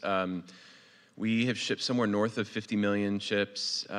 Something like 40 million of those are in wearables today. So if you go out and go buy the biggest wearable brands in the world, there's a decent chance that our chip is inside of it. We're sitting right at the front edge of what's happening in wearables today and what will happen in the next 5 years, and are, in many cases, actively pushing that forward. Hello, I'm Bobby Curran. I'm a practicing cardiac electrophysiologist and cardiologist. I also have co-founded companies in the AFib space. AFib is the most common arrhythmia in the world, and it's a problem that I deal with on a daily basis. And so one of the companies that I had started is called RFMX, and it's essentially a digital ecosystem that we have created using and leveraging wearable devices. with a patient-centered app that's integrated into healthcare systems that identify patients who are at risk for strokes and to help leverage and provide therapies for them, identify patients who are also at risk in terms of preventable lifestyle risk factors. A lot of variables in atrial fibrillation can be prevented and outcomes significantly improved if you address some basic risk factors. We allowed this technology, this ecosystem, as I like to call it, to connect the patient, physicians, and healthcare providers and actually be integrated into a healthcare system that can be utilized in a practical way to improve clinical outcomes. Well, thank you for joining me today on this wearable panel. So we are going to first discuss several points here, and then we are going to open the floor for the audience to ask questions to our panelists. So the first question is for every panelist. So if we take a look at the talks this morning and then how wearables are progressing, so we can see that generation 1 are mostly smartwatches tracking activity, and now Apple Watch and Unali Wear are trying to get into the health and medical space. So if you are allowed to daydream, what is your vision for wearables in the next 5, 10, 20 years? How about Robert? So, Scott? One of the things that I would say is I think that we will probably see more and more products that also have an intervention component, especially as you go further out, and whether it's just an interactive piece or maybe something even further, especially as wearables push more into medical grade implantables and other things.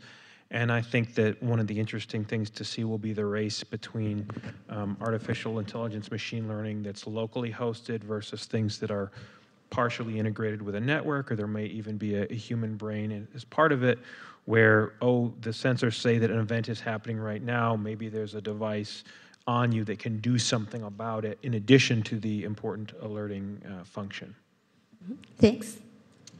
And I agree with you on the intervention piece. I also think that as sensors progress, we'll be digging deeper into the molecular level of resolution, both regarding our own biomarkers, but also markers from our environment, so chemical triggers every day that impact our health. Yeah. Scott? Thanks. So I think they basically hit on this, but I think today healthcare is very much reactive. It's not proactive. I think if we can make wearables a little bit more intelligent, we can start to anticipate potential problems. And I guess speaking technologically, the neural network, deep neural network, is a fantastic tool that's emerged in the last 5 years or so to start addressing some of these problems. And we have this problem today that these things are not computationally heavy duty. I think Jean Ann's talk was interesting. We saw voice get embedded in these devices. I think we're going to go 10 steps further, and we're going to see heavy duty neural networks start to analyze the mounds of data that are coming out of these devices. And hopefully that allows us to be more proactive than reactive in terms of responding to health problems. Heart disease is a whole lot. I'm sorry to venture into your area. This is really bad, but heart disease is a whole lot. Yeah, it's a whole lot more problematic if we're addressing a known illness versus getting out in front of it. I mean, today my Garmin watch is tracking my VO2 max number, and just since using it, my VO2 max has gone up by a couple of points, and my heart health has gotten dramatically better. I can see, if I extrapolate out, I can see a whole bunch of interesting stuff that could, happen beyond that. And that's where low power computing is so important. Very good. No, I'm really excited, and I'm like a kid in a candy store sitting here as a physician, listening to all the technologies being developed, and so the future, it's not too much of a daydream. The reality is that wearable devices are out there, and they provide us with very useful information for us to make decisions on. And so one of the big changes that we will see is that healthcare really is episodic. You go to the doctor, you see your physician maybe once every 6 months, or maybe it's once a year. But really within that time interval, we get a static data point of your blood pressure, your heart rate, maybe spend 10 minutes with the patient. Whereas now, with wearable devices, we can actually move from an episodic model to a continuous monitoring model. And what this allows us, particularly with the technologies out there, is to remotely monitor patients. And so one of the things that I do as an electrophysiologist, I put devices in people. I put pacemakers to help with their heart rate, defibrillators, chronic resynchronization therapy. We also put implantable loop recorders. And we already utilize remote monitoring in this specific patient population. And what we found is that, number one, they don't have to see us in the clinic as much because we see them remotely. So that saves them the energy of actually having to come to the physician and so forth. And for a lot of elderly patients, that's a good thing.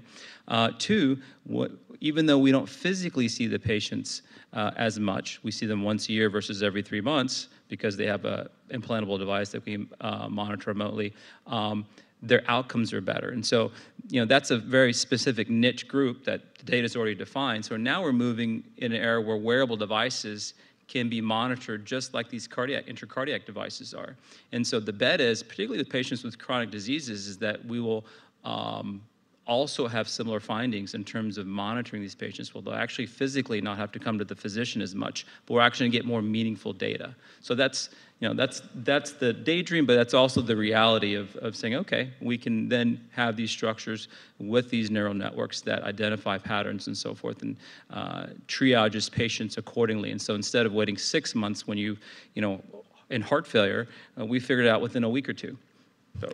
It's always exciting to see medical doctors buying into the wearable technology and industry, but we are also experiencing a lot of barriers, especially from the patient side, like patient compliance and the willingness to cooperate. So let's start from Bobby again. So what are the current barriers you see that prevent us being there already?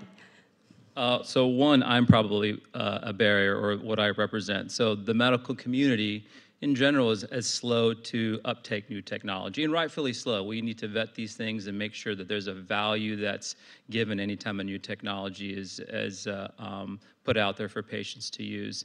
But for sure, the medical community can be slow in uptaking new technologies.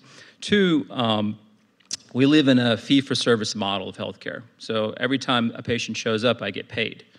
Right, and prevention is really not how most physicians are reimbursed. And so as a interventionalist, I do procedures, I get paid per intervention. So I'm not saying that's what I do, intentionally, but that's how the model's incentivized. And so, so the model itself, going a fee-for-service to a value-based model, would push that further, and we're slowly moving in that direction as well. The third thing from a barrier, practically speaking, is just the data. The amount of data from all these devices, I've seen the uptake in the last couple of years where patients will bring me their Fitbit, they'll bring me their Apple Watch data, they'll want me to review their trends. It's not really integrated into the healthcare system yet, and so that's one of the problems that we're hoping to solve. But those are the practical barriers, at least from a clinical perspective, that I see. Thanks. So my answer is going to be a bit self-serving, but we build incredibly low-power compute. I said earlier that I think deep neural networks in particular are a fantastic tool for taking all of this data that is available, crunching those numbers, and pulling something out of it. And there's two big problems I see. One of those is one we're directly solving, which is it's just very hard when I've got a little wrist-worn device or I've got something embedded in my clothing to do a lot of compute on a tiny little battery.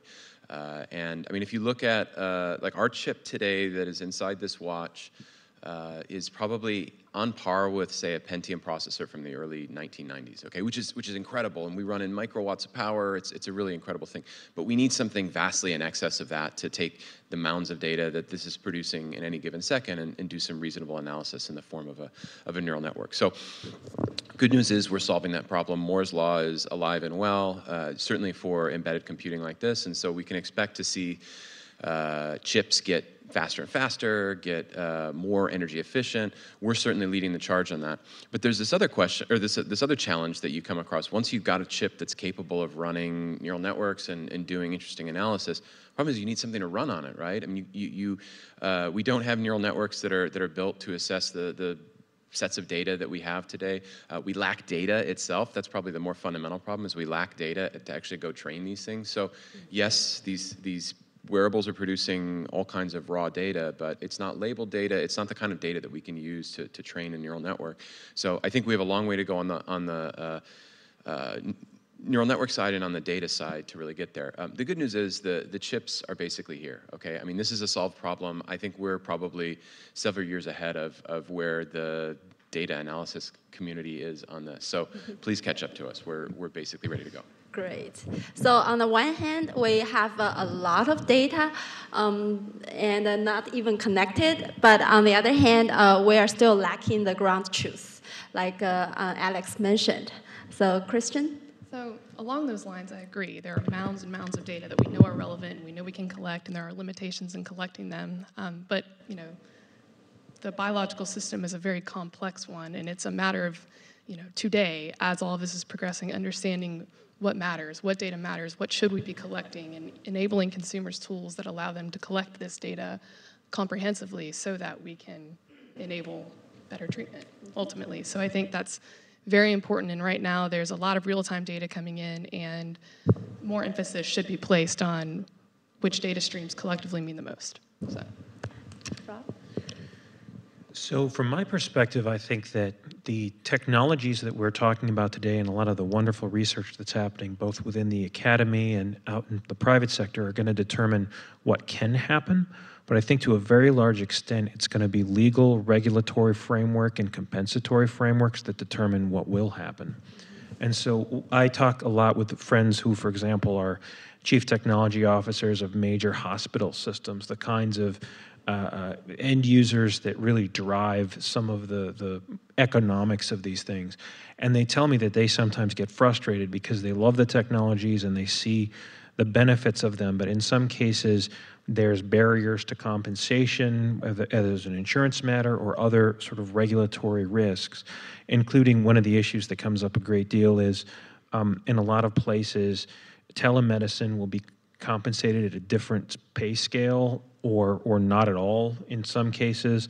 And so there's a practicality that sometimes becomes very frustrating for people who see the value of what the kinds of folks in this room are doing, but don't have a way to bring it to the market in a very effective way. So I think that one of the things that will be important is finding the right regulatory frameworks that balance the kind of security, the HIPAA rules, and other things that we need, at the same time without stifling innovation. And one thing I'll just say very briefly is when you really start going into the weeds on some of these issues, particularly big data monetization as it relates to biotech, pharma, all kinds of applications, is it turns out there's a lot of state-based rules in terms of who owns what medical information, and it becomes a very complex question. And so then you have balances related to federal preemption and other things.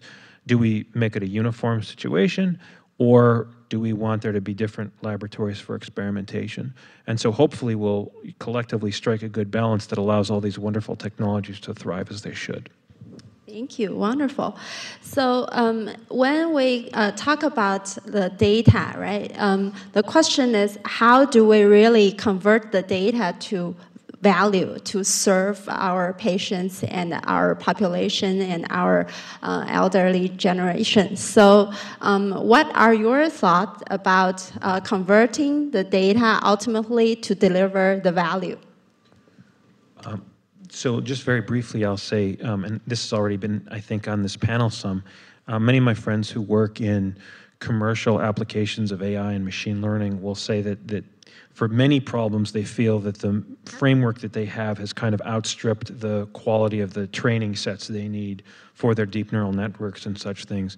And they tell me that with a proper set of information, especially of a sufficiently high quality and with the proper markings and other things, they think that they're ready to go, but they need to be fed.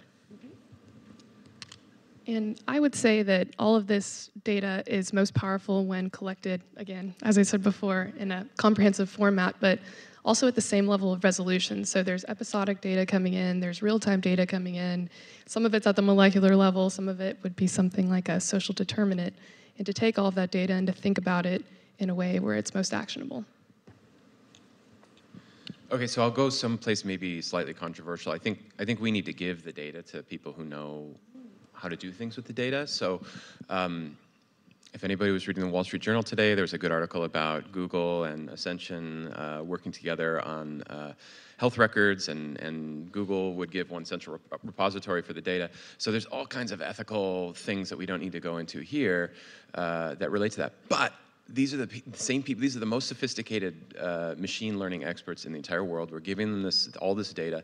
They could, in theory, do something very good with it. I'm not sure that we'll arrive there. There's all sorts of ethical concerns, as I said, but I think that's great if we can find a way to do it ethically, if we can find a way to keep it focused on analyzing data in a way that adds value. I'm actually very in favor of giving data to people like Google. But again, I want to be very careful. I'm acknowledging ethical concerns there. Sure.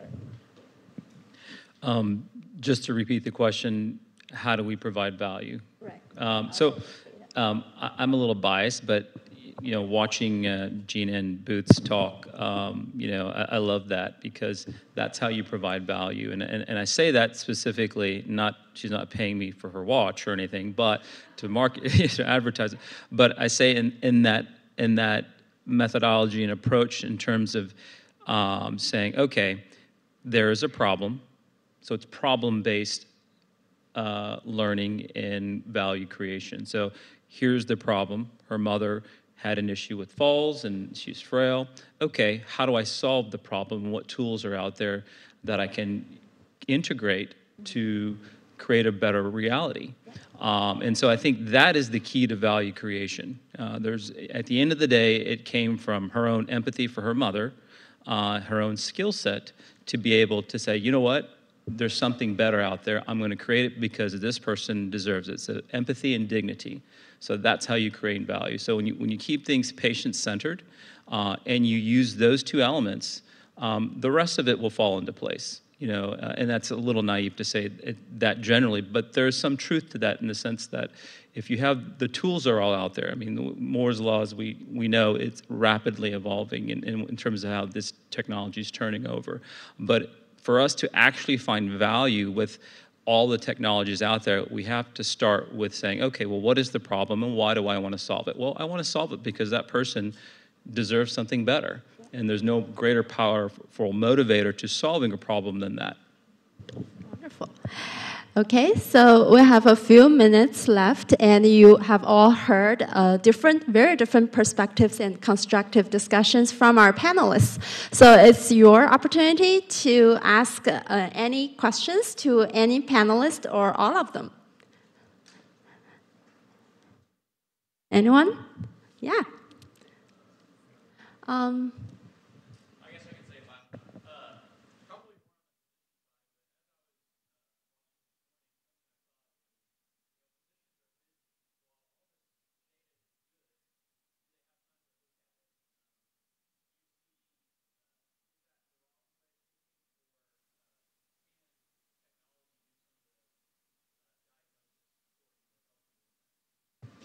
So to answer the first part, no, there is not time specifically set aside to look at it, and that's an extra data piece that's inefficiently brought into a very tight time interval. But there are mechanisms once a structure is constructed that allows us to consume that data in a meaningful and productive way. And so a good example, it goes back to as an electrophysiologist, since I put in devices and we track patients that have implantable devices, I see that patient once they agree to do remote monitoring once a year. And so now I can consume that data in a way, and there's a structure that's already created that's billable, so I'm incentivized to review the remote monitoring data and track it and comment on and read it on a monthly or every 3-month basis that allows me to use that data moving forward. So jump forward to where we're at today with wearable devices. I give CMS credit because they are now producing billing codes that allow us to use biometric data and bill for it, right? And so now part of what we are doing is creating that construct and structure, just like I have with implantable cardiac devices, and replicating that in the wearable world. We can take all that data, create a separate structure that's not really a part of the clinic visit per se, but I can bill off of that structure and then act on it, to, oh, okay, this patient, there's a change in their weight. Well, I don't have to act on it, but we can create a structure and systems for nurses or nurse practitioners to respond to that. And if they need to, if it's bad enough, they can be brought in to see me in the clinic and so forth. And so no, we don't have time to have data brought to us in a in a way that's not very organized, but there are definitely ways, and there will be ways for that wearable data to be organized and integrated into the healthcare system in a meaningful way that will improve outcomes. Well, I'd bet they would improve outcomes. Wonderful question. Any other question or suggestion, comments?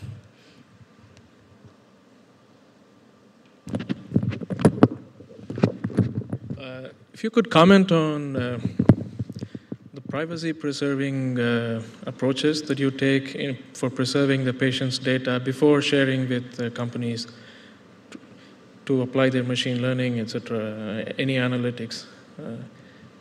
Maybe Robert, from the legal perspective? Yeah, so I guess what I'll say is this. There's a complex set of rules under HIPAA and other things, more and more sets of overlapping statutory authorities, and that's even just within the United States, about what you can and can't do. And when we work with clients who are working on monetizing data, it's typically a complex case-by-case situation to figure out what rules are being covered by them, what physical security measures are they taking, as well as like what encryption and all these things, to make sure that they're both covered on a legal perspective, but also from a technical perspective. And the answer varies. And one of the challenges for this is some of the kinds of information that you might want to anonymize. If you anonymize it, that might kill the value of the data set in an important way. So I'll give the standard lawyer answer. It depends, but it really does depend. And the other thing I would just say is that it's also a situation where sometimes the rules are somewhat counterintuitive, and people who think that they're not being covered, for example, by HIPAA are because they're a business associate. And then sometimes there are folks who are doing things that feel very sort of medical, but for one reason or another, it turns out that they're not covered by that regime, but they might be covered by other regimes. So it really varies. It depends a lot, and it's something that everybody's got to think about if their business touches on this in any way. Very well. So our panelists will be around for lunch. So if you have future questions, you are welcome to just chat with them privately. With that, let's have a round of applause to thank our 4 wonderful panelists again. And thank you also for being patient with us, and lunch is right outside. Thank you so much. You're wonderful.